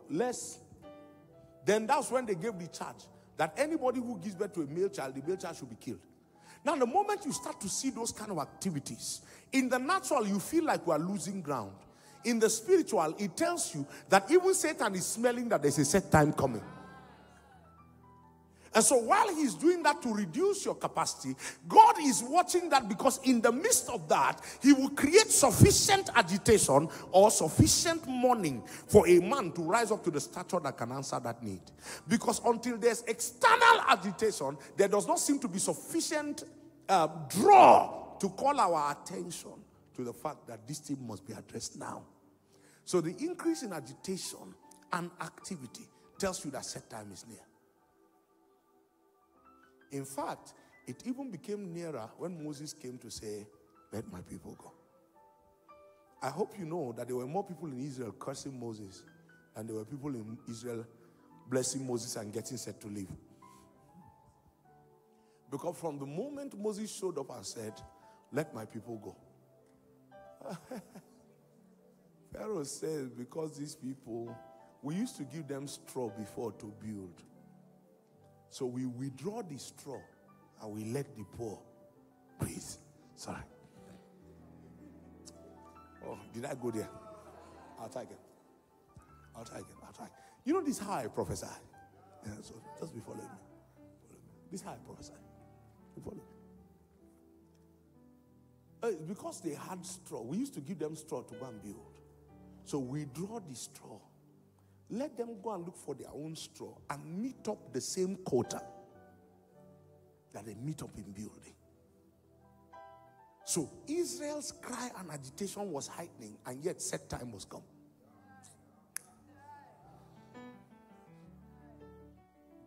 God required the agitation to posture the apostolic man. Satan required the agitation to posture hopelessness in the heart of the nation that should be saved. So as activity increases, a man who sees in the spirit becomes excited, because he knows that these are signs that Satan fears what is about to be born. Follow me. If I say I will not say this thing, is it not like fire in my bones? Let's see.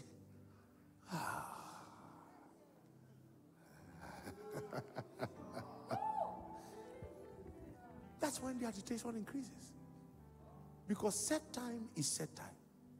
So if God is approaching set time and He's not seeing posture for set time, He has to permit Satan to increase activity so that he can hurriedly call those who will hope in Him to posture for set time. Sila. I'll not go beyond that. So the problem with set time is that set time is set time. And yet, Set time is time to finish building because demand is coming. Because the day of the Lord must meet the man of God. And the man of God must be ready in the day of the Lord. I always use the crucifixion of Jesus and Pentecost for you as examples. That the Lord established the feast called Passover and established that they killed a spotless lamb. And so Jesus, the true Passover lamb, had to die on a Passover day at the moment the priest was supposed to be cutting the Passover lamb. Now, God did not need all of that drama for Jesus to save us. Because even if Jesus had died in August, he would have still been our Savior.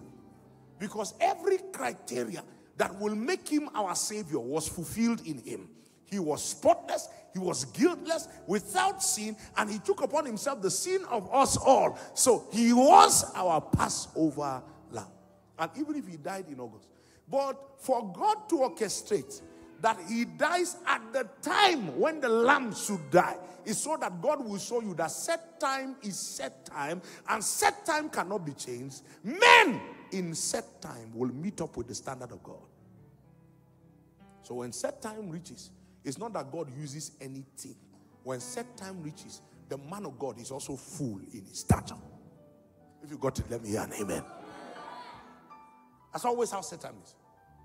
So from verse 13, it's important we read verse 16, then we can read verse 14 and 15. So throw to verse 16. When the Lord shall build up Zion, he shall appear in his glory. I come again. When the Lord shall build up Zion. That means when he says the time to favor her has come, you shall arise and favor Zion. For the time favor has come, yeah, the set time is now. It now tells you that the favor of the Lord is not coming carelessly. He is waiting to finish building Zion, then he appears in his glory. When he appears in his glory, what will happen? Let's do 17, 18, 19. 17, 18, 19. And not, yes, go ahead.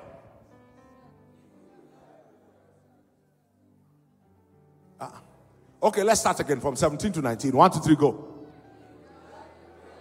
Yes, and not despise their prayer. Yes, this shall be written, and the people which shall be created. That means any generation that reads what God does in that day will give God praise. Does it sound like when the Lord turned again the captivity of Zion? Okay, let's go. Next verse. For he had looked down from the height of his sanctuary, from heaven did the Lord behold. That means that it is in that day that all the injustice that God has gathered, he will force the justice of it to come. So while all of Egypt was oppressing Israel, God, the righteous judge, was watching. But he was gathering up sufficient so that when Israel is living, they will live empowered. Because it was by that law of divine justice that made that people who were living were knocking the doors of those who are staying and asking them for gold. And every one of them entered inside their room like mumu, removed gold and silver and gave the Israelites. So that in one day, God compensated them for all the labor. Do you understand it when the God of justice steps in? So that's what happens. That's what it means for him to come in his glory. The prayer of the destitute is heard. What seems like God had despised his people suddenly changes in one night. So let's go back to the verses we left. You shall arise and favor Zion. For the time to favor her, yea, the set time is now. Then he went in verse 16 and said, when he builds up Zion, he shall appear in his glory. So let's see. Let's go again, verse 14. Go back to verse 13. Let's do it again from verse 13. Look at this.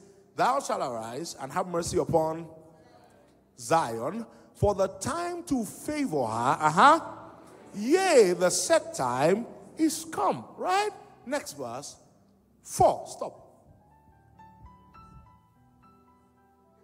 That means there is a reason why you have to favor her. It's not only set time that is responsible for favoring her. She now has your servants who take pleasure in her stones and favor the dust of Zion.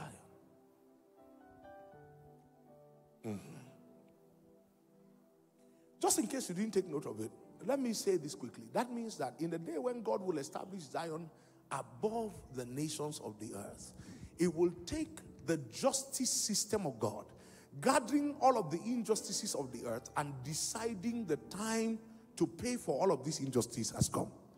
If you heard me, you will get some kind of consolation. So every injustice that's going on in the world today will become an energy to establish righteous judgment. Do you understand it? Do you understand what it means to be a judge? We have a number of lawyers in church. Now, what is people's primary assignment when you become judges? Is to make sure the scale balances. Abi? That means that if injustice has been meted out on one side, to the degree to which the justice scale is tilted, you see that thing that blind girl is holding? You know that blind girl? She's everywhere in the world. You see that thing she's holding? The idea is so that what is on the left and what is on the right must balance. They must not be the same, but they must balance. Yeah. Do you get it? So, who will I use? Like, come, Deborah, come. I can use you for this one. Stretch your hand in two directions. Look at it. If you add weight here, right? What you will have thought that the judge of all the earth will have done is come immediately and set it back. But this our God, let me show you what he does. They put a balance here. It goes like this. He's watching. They add. It goes like this. He's watching. They add. It goes like this. He's still watching. They add. It's almost like this one is down, this one is up. Then he waits for them to reach like this. This is the sweetness of Zion. Because God will always be just. They were adding gradually because they had to keep adding deception. They were adding gradually. Because they had to keep adding deception. Then suddenly a generation comes and life is like this. When he shows up as the God of justice, he does not do like this.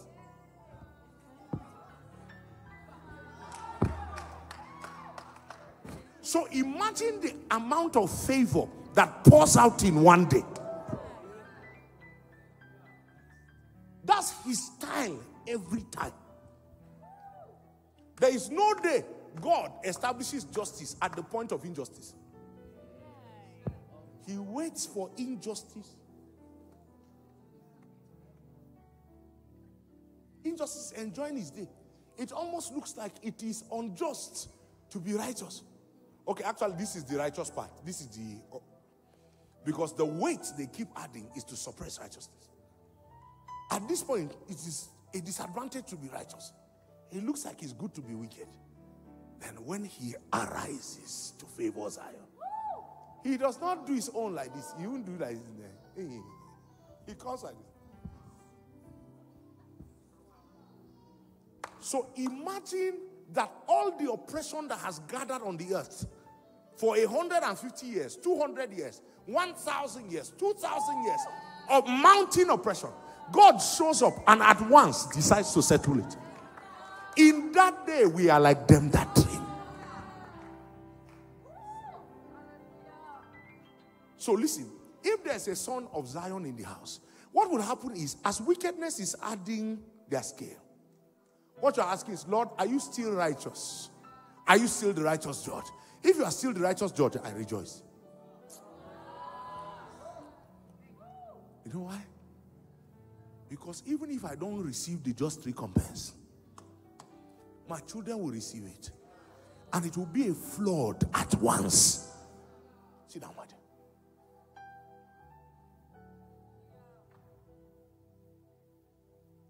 If you understand this, you will not, oppression will not trouble you.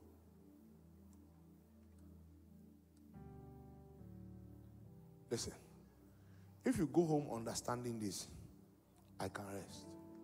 God is committed to establishing Zion upon the nations. And yet, God will not do it by partiality or injustice. He will not do it by favoritism. He will do it by righteousness and by justice. So that in that day, when his righteousness is revealed, the sons of Zion will ascend their hill as their right. Even the nations will say, it is right. He has done well.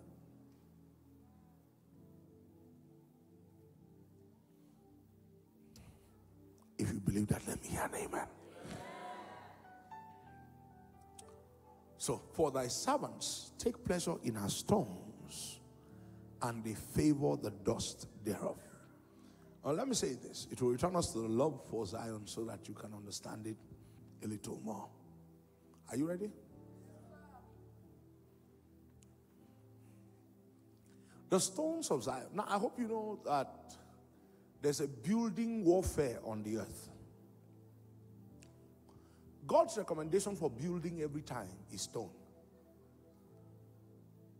The recommendation of building every time for Babylon is bricks. So that you can look even globally right now and find out that the predominant building style is Babylonian. And the Babylonian style of building seems more secure. You know, the world tends towards what is reasonably. And bricks is a collection of equality. Right? Normally, bricks is a collection of equality. And so you interlock bricks to be sure that it stands. Do you understand it? So that every brick becomes the bridge for the next brick. But stones are not a measure of equality. God does not build with bricks. God builds with stones. Sila. Oh.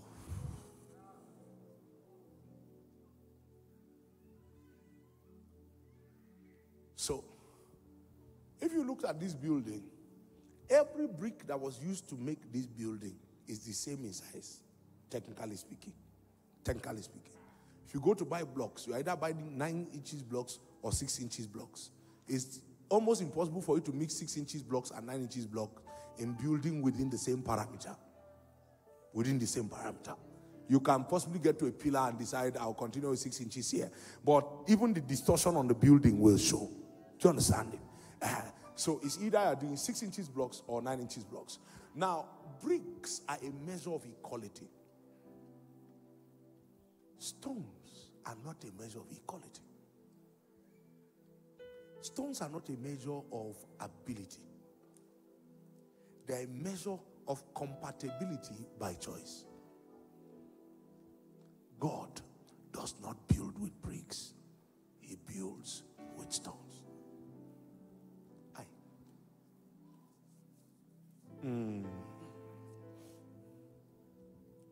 Is anybody hearing me? We'll speak about the stones of Zion so that you understand it. First chapter 2 is easy. Peter told you, you then, as lively stones, are being fit together into a house for the Lord.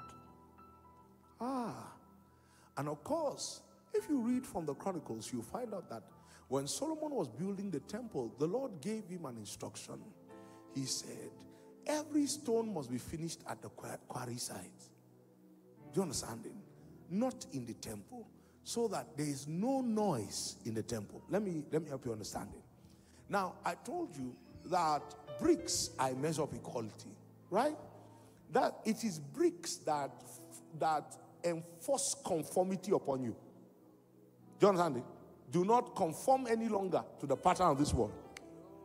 So what bricks do is they force conformity upon you. So that even if you are not rich, you have to dress like the rich. So that when you appear, we look equal. So you find people within the context of conformity bearing a life that they cannot carry. Do you understand it? So for instance, Mr. Jack and his wife. Okay, some of you don't know Mr. Jack. You find out later. Mr. Jack and his wife can sit down and say, nobody should insult us in that God life, oh, so we will live up to a standard. And possibly the standard they're talking about is Mr. Ishaku and his wife.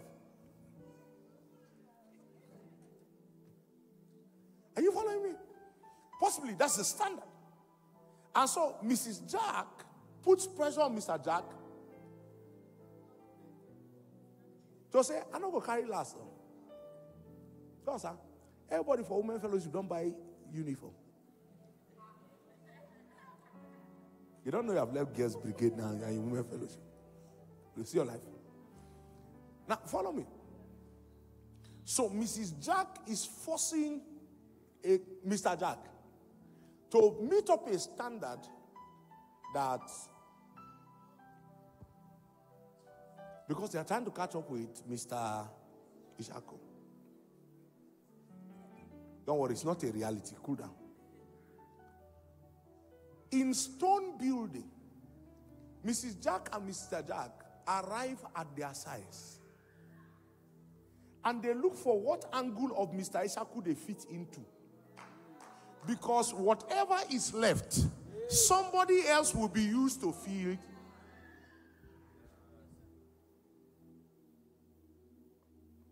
That makes sense? That's how Zion is built. That's why when he returns, even when he returns, our rewards will not be equal. Our stone sizes can never be the same.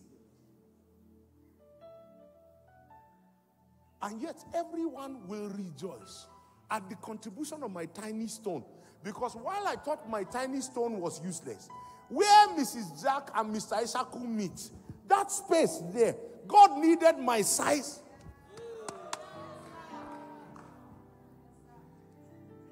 So stone building is thorough work. Brick building does not require concentration. Any brick can enter anywhere. So brick building is fast. Yes, sir. Stone building takes time. So that if we take the stone that should fit into this place, it almost fits completely. But there's one edge that has grown like this. So it is not falling in. That's a stone that you should chisel. But guess what? The Bible said we should not fix that stone and chisel it there. You measure the extent to which it is protruding. Then you take it away and take it to the site. That means the things that are deficient in me that does not make me fit are not matters to be discussed in church. They are matters for me to go alone into the presence of God and seek his face there quietly until he chisels it off. Lord, I don't like the way everybody is making me angry. What it means is that there's one kulutu, one protrusion in your life that is not letting you fit. Your protrusion is not our fault. And we're not holding it against you. But we are saying that in stone building, we don't chisel that in the building. God said so that there will be no noise in my house. So what God is against is noise, noise, noise. Every time we make room for noise, God loses something. He loses the holiness of his sanctuary. That's what he loses. The world gets a reason to talk down on his system, not on my account. That's why many times scripture suggests that you would rather suffer wrong than be the reason why noise will happen. Because by the time the noise is happening, what the stone climbing here is saying is, it is Mrs. Jack. Mrs. Jack is saying it is the stone. Listen, Mrs. Jack is not in sin for the shape of her stone, but she enters into sin by the noise of answering the stone that is not fitting. Sheila.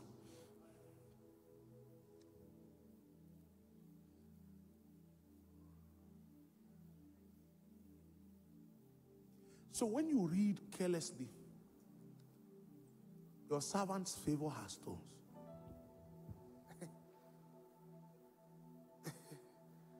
Sorry, your servant's love has stones.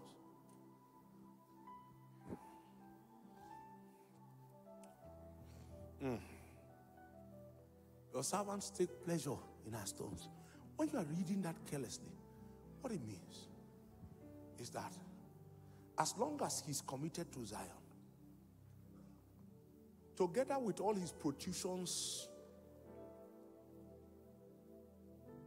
and all the places where we don't fit naturally, I take pleasure in the fact that this God has a vessel. I know he's still working on his vessel. By the time he finishes, he will add. Do you remember that I said to you, the person who wears the apostolic cloak requires the shouting of joy for those who wait for that deliverance. The shouting for joy is their contribution. No man has run an apostolic journey alone. That's what God rebuked in Elijah when he said, I, only I. I said, look at you. Did you forget that when you met Obadiah and told Obadiah to tell Ahab that, what did Obadiah tell you? Obadiah said, haven't you heard how I have taken, is it 700? 700 of the Lord's prophets and have kept them in 2 caves, feeding them there night and day. Do you think that all the prophets were doing was sitting down there and eating? So God was saying to Elijah, there are at least 700 people that were praying. That's what Obadiah was telling you. Now, that's the one in the hand of Obadiah. There could have been 10 Obadiah spread across Israel that gave me at least 7,000 prophets who have not bowed the knee. Meaning, if you leave now, there are 7,000 possible choices I have. So that you are the apostolic age does not mean that the entire reward is yours.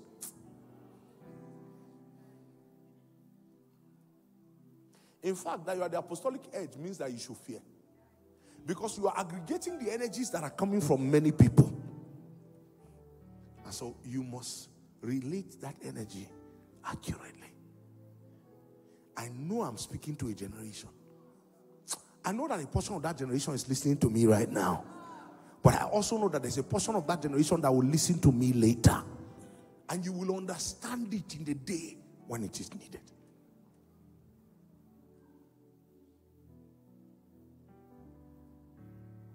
So God said to him, go, anoint Jehu, anoint Azael, and anoint Elisha, prophet in your stead. Stop. The Elisha they told him to anoint as prophet in his stead, he met him a farmer.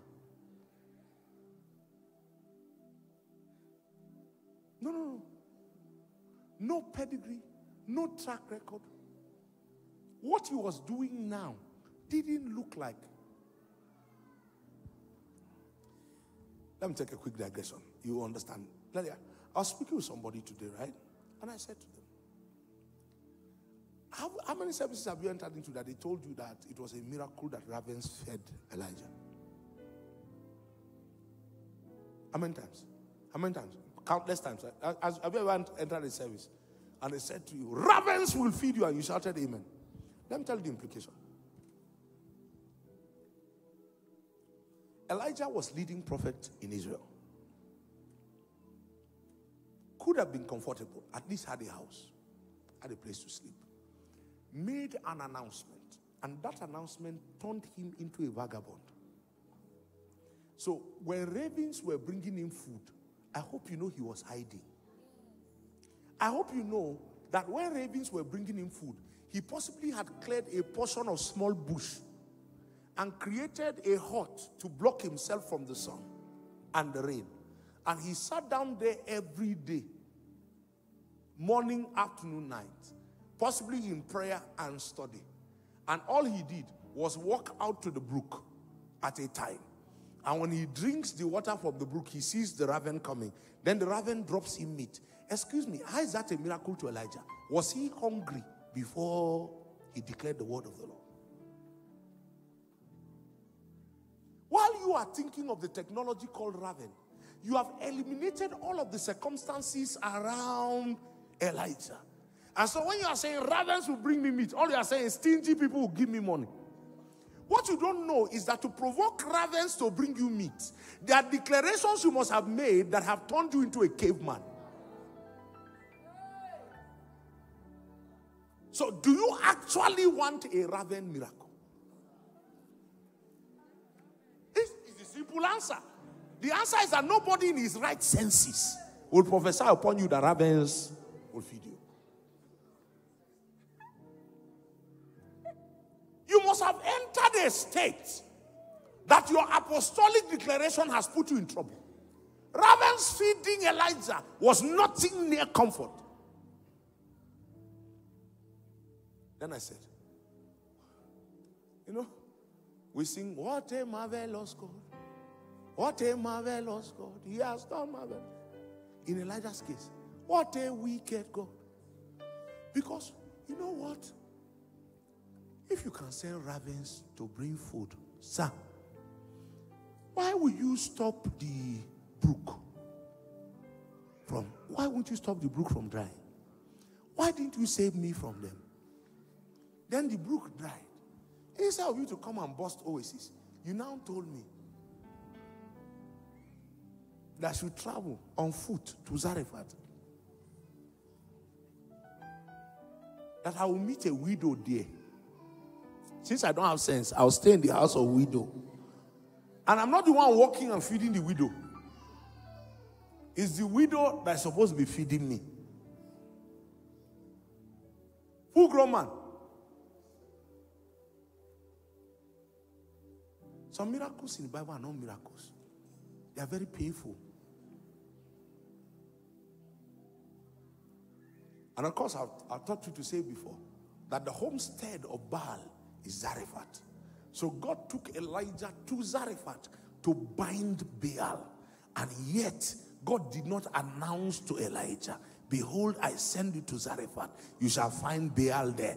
If Elijah did not follow the constraints of what you now preach as miracle, he will have never found that this is where Baal came from and this is who I must bind. So when he came out from Zarephath, was when he said to Obadiah, go and tell Ahab I'm looking for him.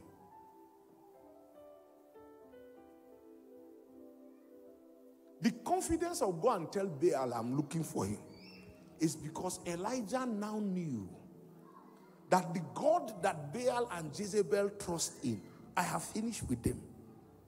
So let them go and finish with their children. That's why he told them, cry louder. He said, maybe he's sleeping. Elijah knew that where Baal was now, he cannot answer. He knows what they used to bind him. Listen, let me close this Zion and Babylon talk. Please sit down, darling.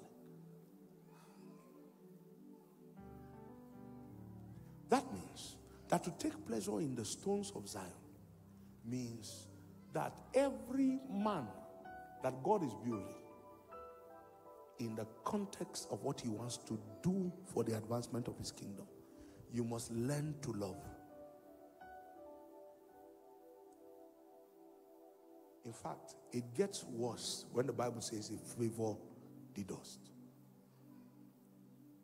Because I found that everywhere you find dust in scripture, it is speaking about fallen nature. That's the element. Why do you think that he said, for thy servants take pleasure in the stones and favor the dust? Why do you think so? It's because if you can love the stone and favor the dust, you will love Zion. Have you ever heard somebody say something like this? Okay, let me close. I don't want us to close too late. Have you ever heard somebody say like this? Something like this. This Manji, I like this Manji, very good guy. But there's one thing I cannot stand about him. That's the dust. Do you understand? Let me tell you. You know these Dorcas. I like these Dorcas here. I'm telling you, very good girl. But there's something. That's the dust. That's the dust.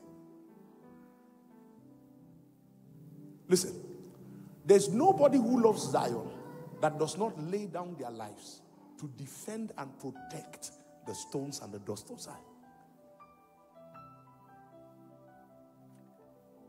Listen, you are an enemy of God if church is your subject in front of unbelievers. Oh, I wish there's another way to say it. You hate God. If you sit down with unbelievers to discuss the weakness of the church, you hate God. You love yourself. What you're actually trying to do is you're trying to prove that you are the one who is right. Everybody else is wrong. And you don't redeem the name of God like that. There was a season when I set out to do a restorative work for someone who had fallen. And when I started to speak with people around that restorative work, I said, this is the problem. The problem is that by the time the story of your fall comes out, sir, it's not only you that would have fallen. We will all fall. Because everybody will believe that this is what every young minister is doing. So even you, the young minister, who is taking a self-righteous stand and saying, this brother Joseph, we have warned him many times. We knew there's women that would kill him. All you don't know is that Babylon is not killing Joseph. Babylon is looking for Zion. Joseph is only a subject because he's represented as Zion.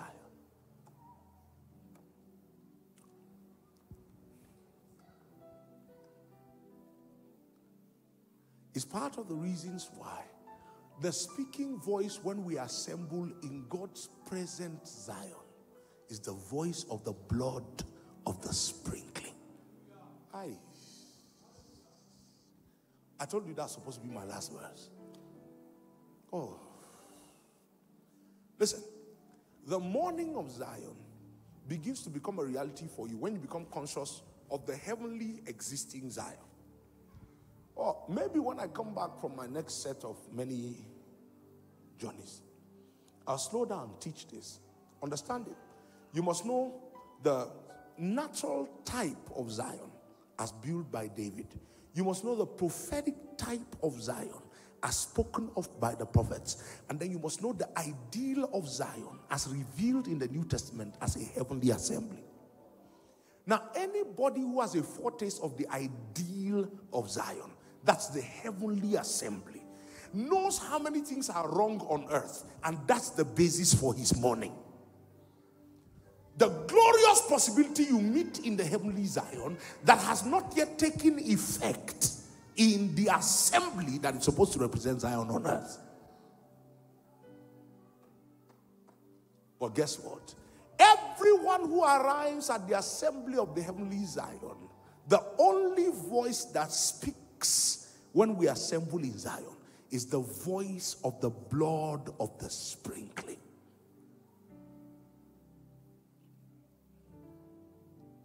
And the reason why it is the voice of the blood of the sprinkling that is speaking now, not because that's the only voice that will keep speaking. The voice of the blood of the sprinkling will keep speaking in the heavenly Zion, waiting for the earthly Zion to be cleansed and raised to stature by reason of that which the blood has done. That means that you don't have the right to speak about what God is still working on.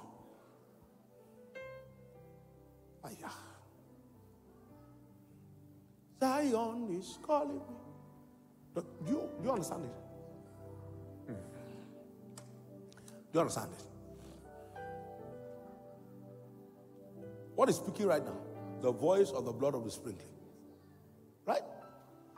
And in the voice of the blood of the sprinkling, everything that comes to Zion hears mercy, forgiveness, restoration. Everything that is outside of Zion hears judgment, a scattering, and a reordering. So the voice of the blood is like a double-edged sword. Within Zion, it speaks mercy. Outside of Zion, it speaks judgment. Hebrews 12. Hebrews 12. Am I making any sense tonight? I hope I did not bore you tonight. It was important for me that this. Hebrews chapter 12, start from verse 24. Start from 19. Hebrews 12, 19. It becomes my highest praise. Okay, I was waiting for that. And all that I am. Go back to 16. Responds to who you are. It becomes my highest praise. 17. Just to know you more. 18. It becomes my highest praise when all that I am responds to who you are. It becomes my highest praise just to know you more. Look at this scripture. It started by telling you that this present Zion is more about fellowship than it is about judgment. Is that correct? For you are not come to a mount that might be touched and that burnt with fire, nor unto and tempest. 19, quickly, 19. And the sound of a trumpet and the voice of words. Which voice begged that? That means it started by telling you that this Zion to which you are called to assemble is not designed to instill fear. Are you following me? It's clear now. Say it's clear. Okay. I'm getting 5 years. Some people don't look sure, so let me slow down. You are not come to a mount that can be touched, that burns with fire, darkness, gloomness, smoke, or the sound of a trumpet. That means that mountain that they came to had all of this at once. The voice of plenty words. Which voice? Everyone that heard it just said, oh, sir, please, this mountain, we don't want to come there. Then they told Moses, just hear it and come back to us. Then hear what Moses told them. For they could not endure that which was commanded. If so be that as much as a beast touch the mountain, it shall be stoned or thrust through with a dart. That, verse 21. Look at this. And so terrible was the sight that Moses, that they said to go and listen to God, what did he say? That simply put says to you, Zion in the New Testament context is not supposed to instill fear. Because verse 22 starts with the word what? 21, go back. And so terrible was the Moses said, I exceedingly fear and quake. Next verse, 22. Let me see. What's the first word there? But. That means contrary to this. That means that one of the weapons in Zion is deep fellowship. But not just fellowship with one another. You have come to Mount Zion and the city of the living God, the heavenly Jerusalem, to an innumerable company of angels who are given in Zion for service. Next verse. To the general assembly and church of the firstborn. All right? I hope you know that you belong to the general assembly and church of the firstborn. And that when he spoke about the general assembly, what he was speaking about was a combination of the church of the firstborn and the spirit of just man made perfect.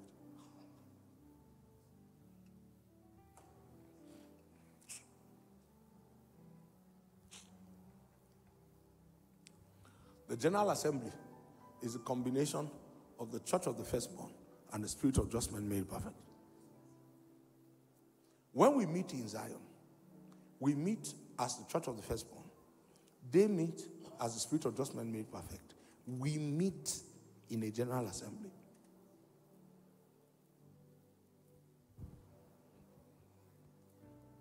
That means in Zion, the living have their meeting as the church of the firstborn.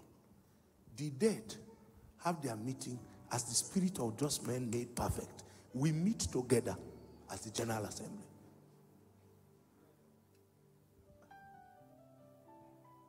And to God, the judge of all, and to the spirits of just men made perfect. Next verse, 24. That's why I said 24 at first. And to Jesus, the mediator of the new covenant. Yes, go ahead. And to the blood of the sprinkling, which speaks better things than that of Abel. Don't forget that why they rejected the first mountain was that they could not bear the words that were spoken. Now it tells you that in this mountain, the speaker is the blood.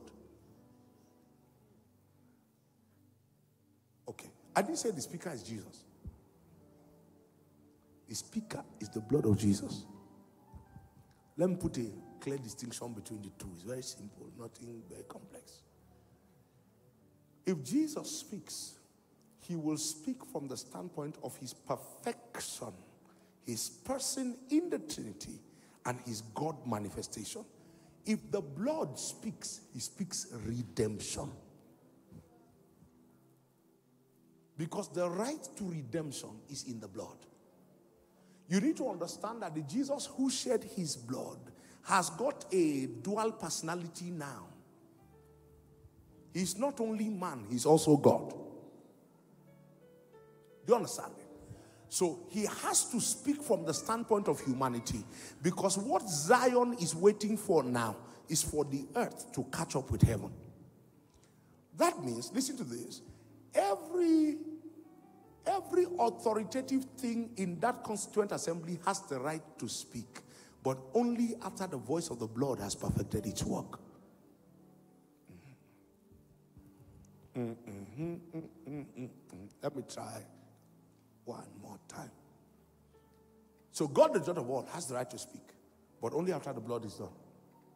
Jesus, the mediator of the new covenant, has the right to speak, but only after the blood is done. Why? Because it is the blood that makes for the imperfection of those who have come to God in Zion and brings them into perfection by cleansing. But that's not the only thing the blood does. It will also explain to you that that blood, when it speaks, causes a shaking for the removing of the things that are shaken, so that only the things that are eternal will remain. So the working of that blood is a double-edged sword, because to speak better things than the blood of Abel cannot be to speak judgment. That means when it speaks to us, that's why I started by telling you, you have not come to that terror. You have come in Zion. Listen to this. And this is how the apostolic mandate in Zion is carried. You have come in Zion to a voice that speaks into your weakness and is committed to your perfecting. Because if you still remember yesterday in Psalm 50, I established with you that God wants to shine out of Zion, but as the perfection of beauty. We also established in Psalm 102 that when he shall have built up Zion, he appears in glory. That means the process of shall have built up Zion is what is happening now when we assemble in Hebrews chapter 12.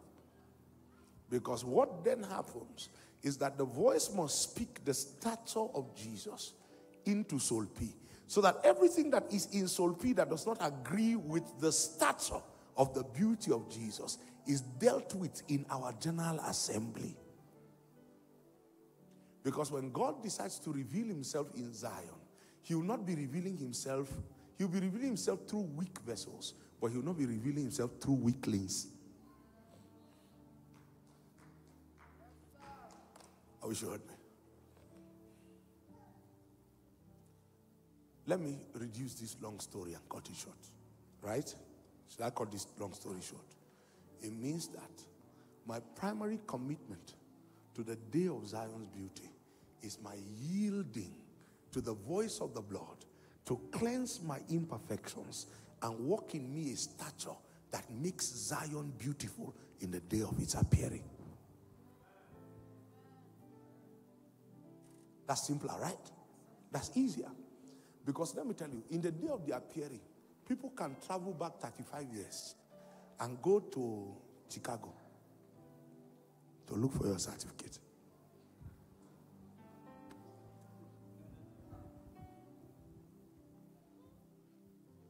I wish you understand what I just said. There has got to be a present testimonial in your life that is too strong for them to find your forged certificate.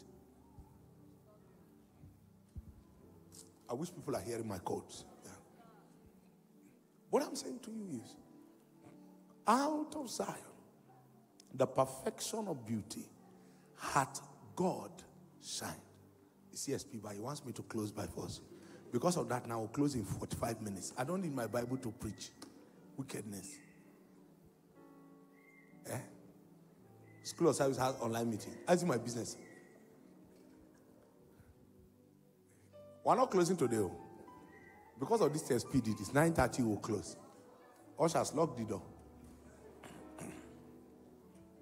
Listen to me. When he carried I knew that something was wrong. If it's somebody else that carries it, I know that. But SP, I know. I'm not safe. Now, understand this. You need to get it. All right? And my hope is that this does not cancel everything else you heard. Because, many believers in the name of consecration do nothing. We are waiting to feel perfect before we engage. Listen, let me tell you, if it's perfect feeling, you will never feel perfect. Even when they soak you inside blood of Jesus and they rinse you inside Holy Spirit water. Oh, you don't understand what I'm saying. You will stand in Zion. The blood will speak. He knows that you're not feeling it. So they'll ask 2 angels to carry you, soak you inside the blood. They'll bring you out. They tell you, is there any part of your body that's not inside blood? You say, I feel under my... They will soak you back. When they bring you out, they say, where's that river of pure crystal flowing from the water? Rinse him there. They rinse you. Some of you, when they do that, if you appear on it, you still feel like God is still working on me. Do you understand what I mean? Listen, let me tell you the truth. Nobody ever feels ready for engagement. If what you are waiting for is to feel ready, you will waste your entire life. What I'm saying to you is that Zion is committed to the process of your redemption. You must be yielded to let Zion redeem you. Are you following me? Zion is committed to your redemption. You must yield to let Zion redeem you. But your redemption is not the only subject we discuss in Zion. So right now, the voice of the Lord is speaking. What is he speaking? He's speaking cleansing, speaking perfecting, raising the weak, making them strong, so that when the Lord turned again the captivity of Zion, we were like them that day. In that day, they will say, we didn't think that thing they were doing behind that place was serious. Oh, do you understand it? Oh, we thought it was just a bunch of young people meeting there and one pastor lying to them. We did not know that that's the foundation upon which the deliverance of the state is coming. That's the foundation upon which the deliverance of the nation is coming. Listen, in the day when you become deliverer, you will not feel different. You will just know the Spirit of the Lord God is upon me.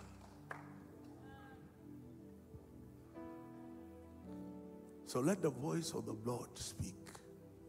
And let me tell you, when you arrive in Zion, your brain does not know it.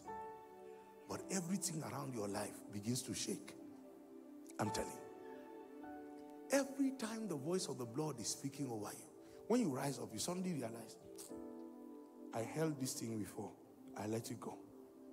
This thing had a place in my life before. I've thrown it off. I thought I could not do this before, but I can do all things through Christ.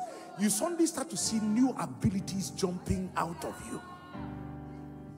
That way you know that the voice of God in Zion has spoken over you. It's when you come out of Zion that you realize that there's fresh zeal to do more. You just come out and suddenly you want to do. Understand that it is God who is at work in you, both willing and doing of his good pleasure. So the next time you say to yourself, I am come unto Mount Zion, what you are saying in context is, I have come to the God who perfects me, to use me to end the madness in the world. Because when the Spirit of the Lord God is upon me, he binds the brokenhearted, proclaims deliverance to the captive. No man who comes to God before, everyone that comes before God in Zion, they go from strength to strength. Their faces are enlightened. They have no reason to be ashamed.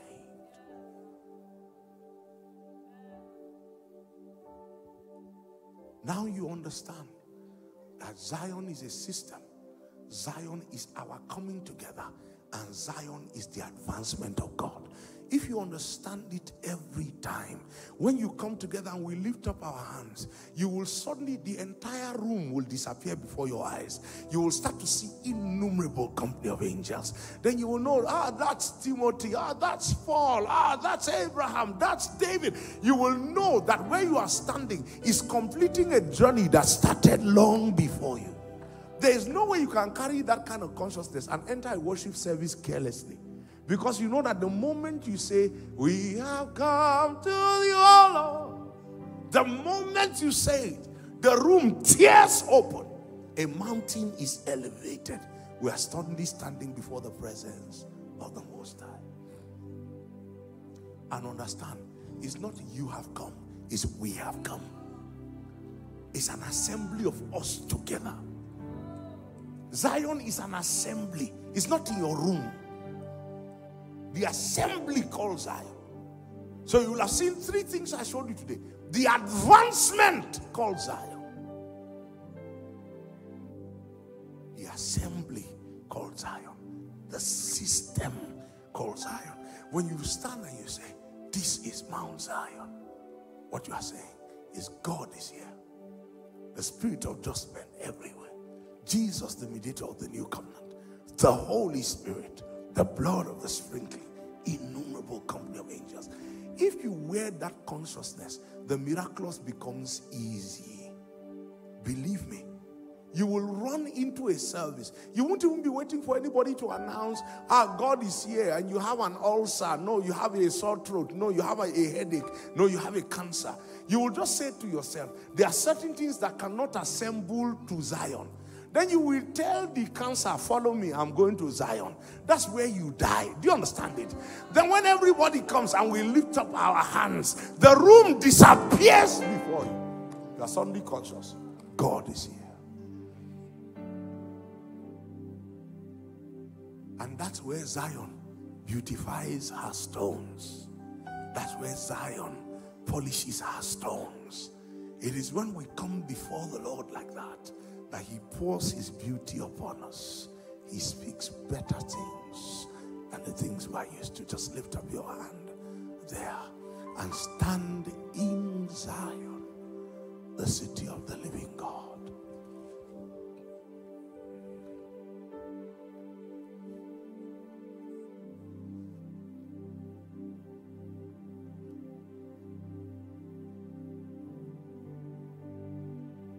This is Zion.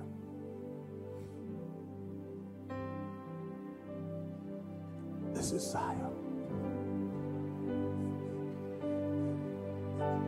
This is Zion.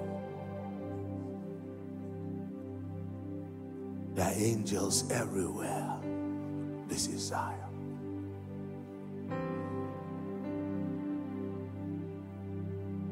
This is Zion.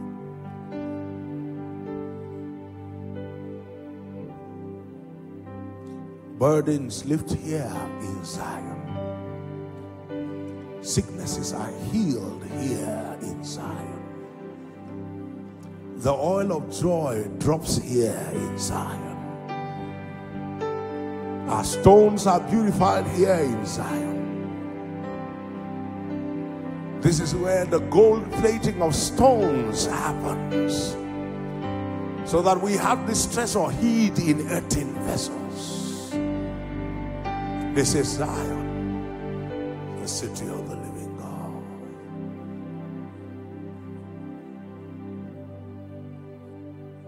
And now I announce that everything the blood has paid for, that you are suffering from, is cursed now.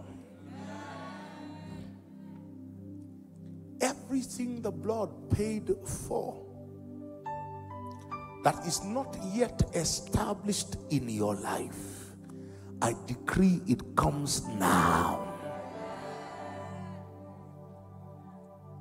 Standing in Zion, the perfection of beauty, I ask that every area of your life that requires perfecting in beauty, whether in your natural body, in your mind, in the flow from your spirit, I decree that the hand of the Lord perfects you now. I see a strange ailment leaving. I see it leaving.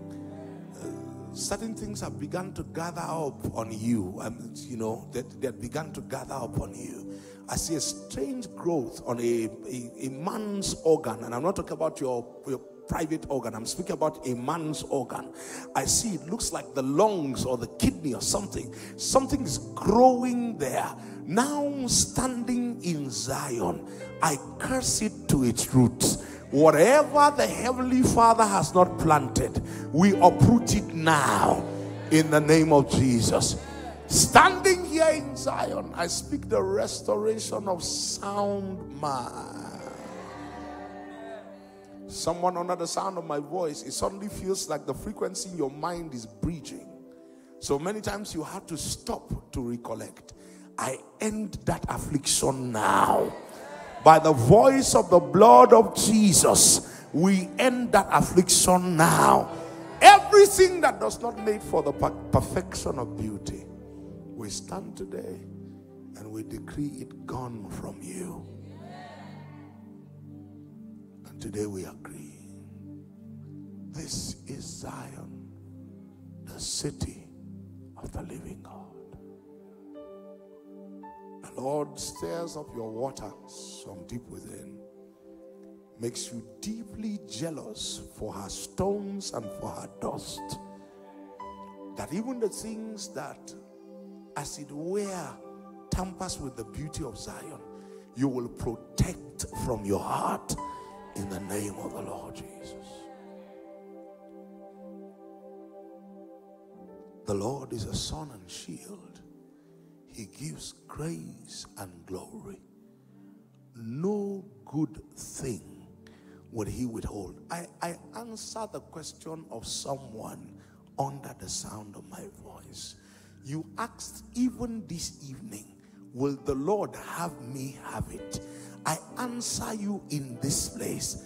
No good thing will he withhold from them that walk uprightly. I decree in the name of Jesus, before you wake up in the morning, you will wake up to the miracle of that thing waiting for you. Thank you, Father. This is Zion, the city of the living God. This is Zion, the conglomeration of the systems of the living God. This is where he rules.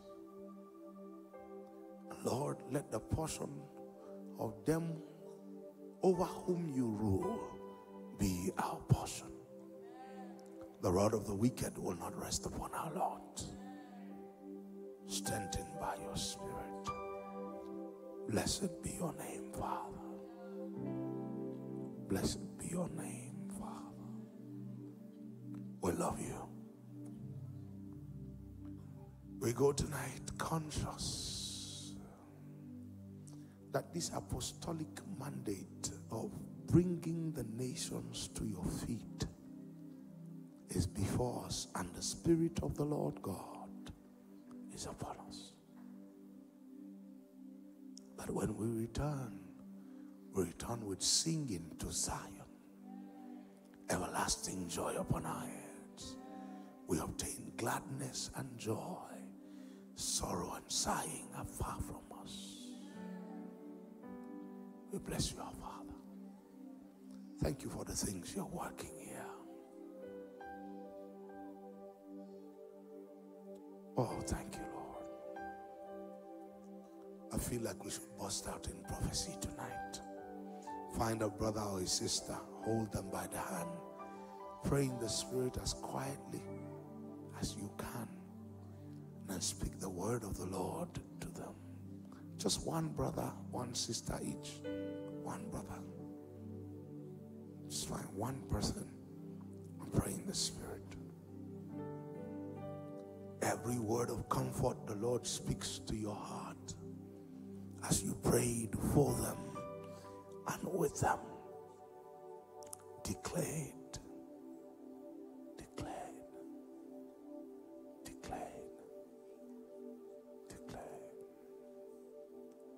This is holy ground. Hear me now.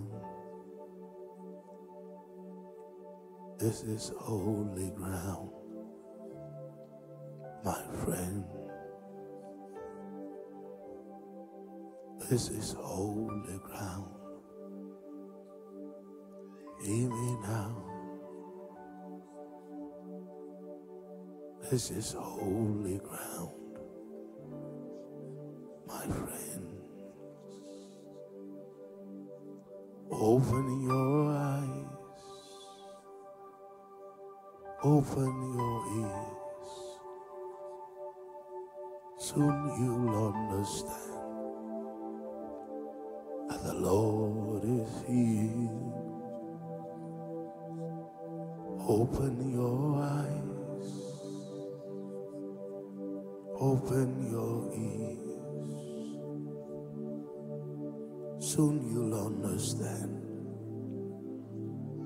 that the Lord is here. The Lord is here. The Lord is here. The Lord is here. The Lord is here. The Lord is here. The Lord is here. The Lord is here. Lord is here. The Lord is here. The Lord is here. The Lord is here. The Lord is here. The Lord is here. The Lord is here. The Lord is here. The Lord is here.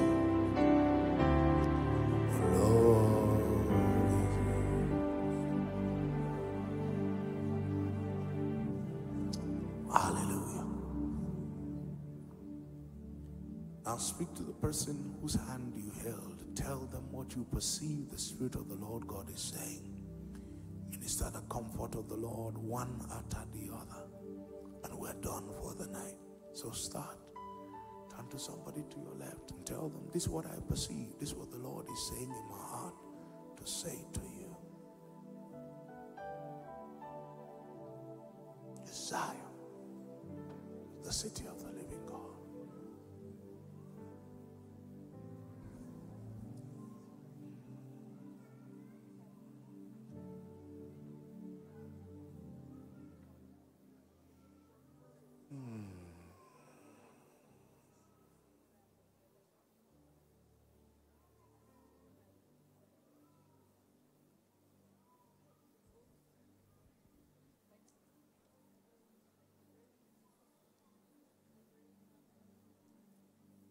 There's a right ear that has suffered from some clogging and partial dumbness. While you speak, The Lord says to announce to you that that ear is opened.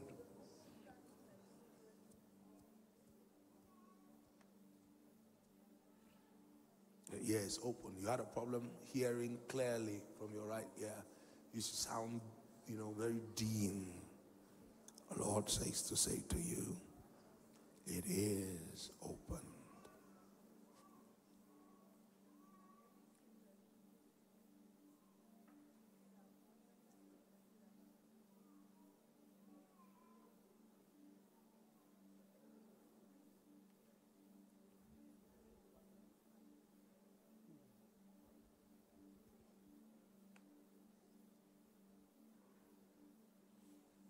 If the first person is still speaking, round up so that the second person can speak. We're closing already. That's exactly where we will close. God is ministering comfort.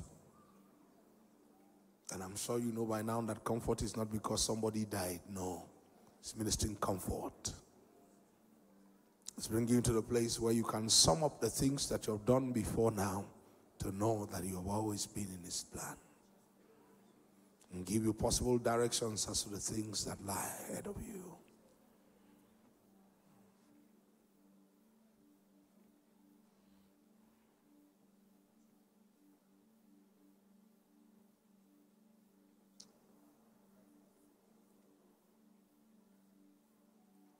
Amen. Father, we go tonight comforted, strengthened by the word of the Lord. We go tonight jealous for Zion. We go tonight zealous to build Zion. We go tonight by the strength of the Lord. We give you praise. In Jesus' name, amen. If you received a word of comfort, a word of prophecy, a word of consolation, and you are sure it was accurate, just wave at me. Can you say, this is Zion, is the city of the living God. The ministry of comfort abounds in Zion. And from time to time, we will let the Lord just do this. So that every time you come, you know God is conscious of me. He's conscious of my journeys. He's conscious of where I stand. Do you feel comforted? Hallelujah. If you were still speaking, please make sure the person who is speaking, is there anybody who is still speaking? Wave, let me see. So that we can wait for you. All right. Everyone is done. God bless you. See you. When? Tomorrow? Yeah, see you tomorrow in church for School of the Bible.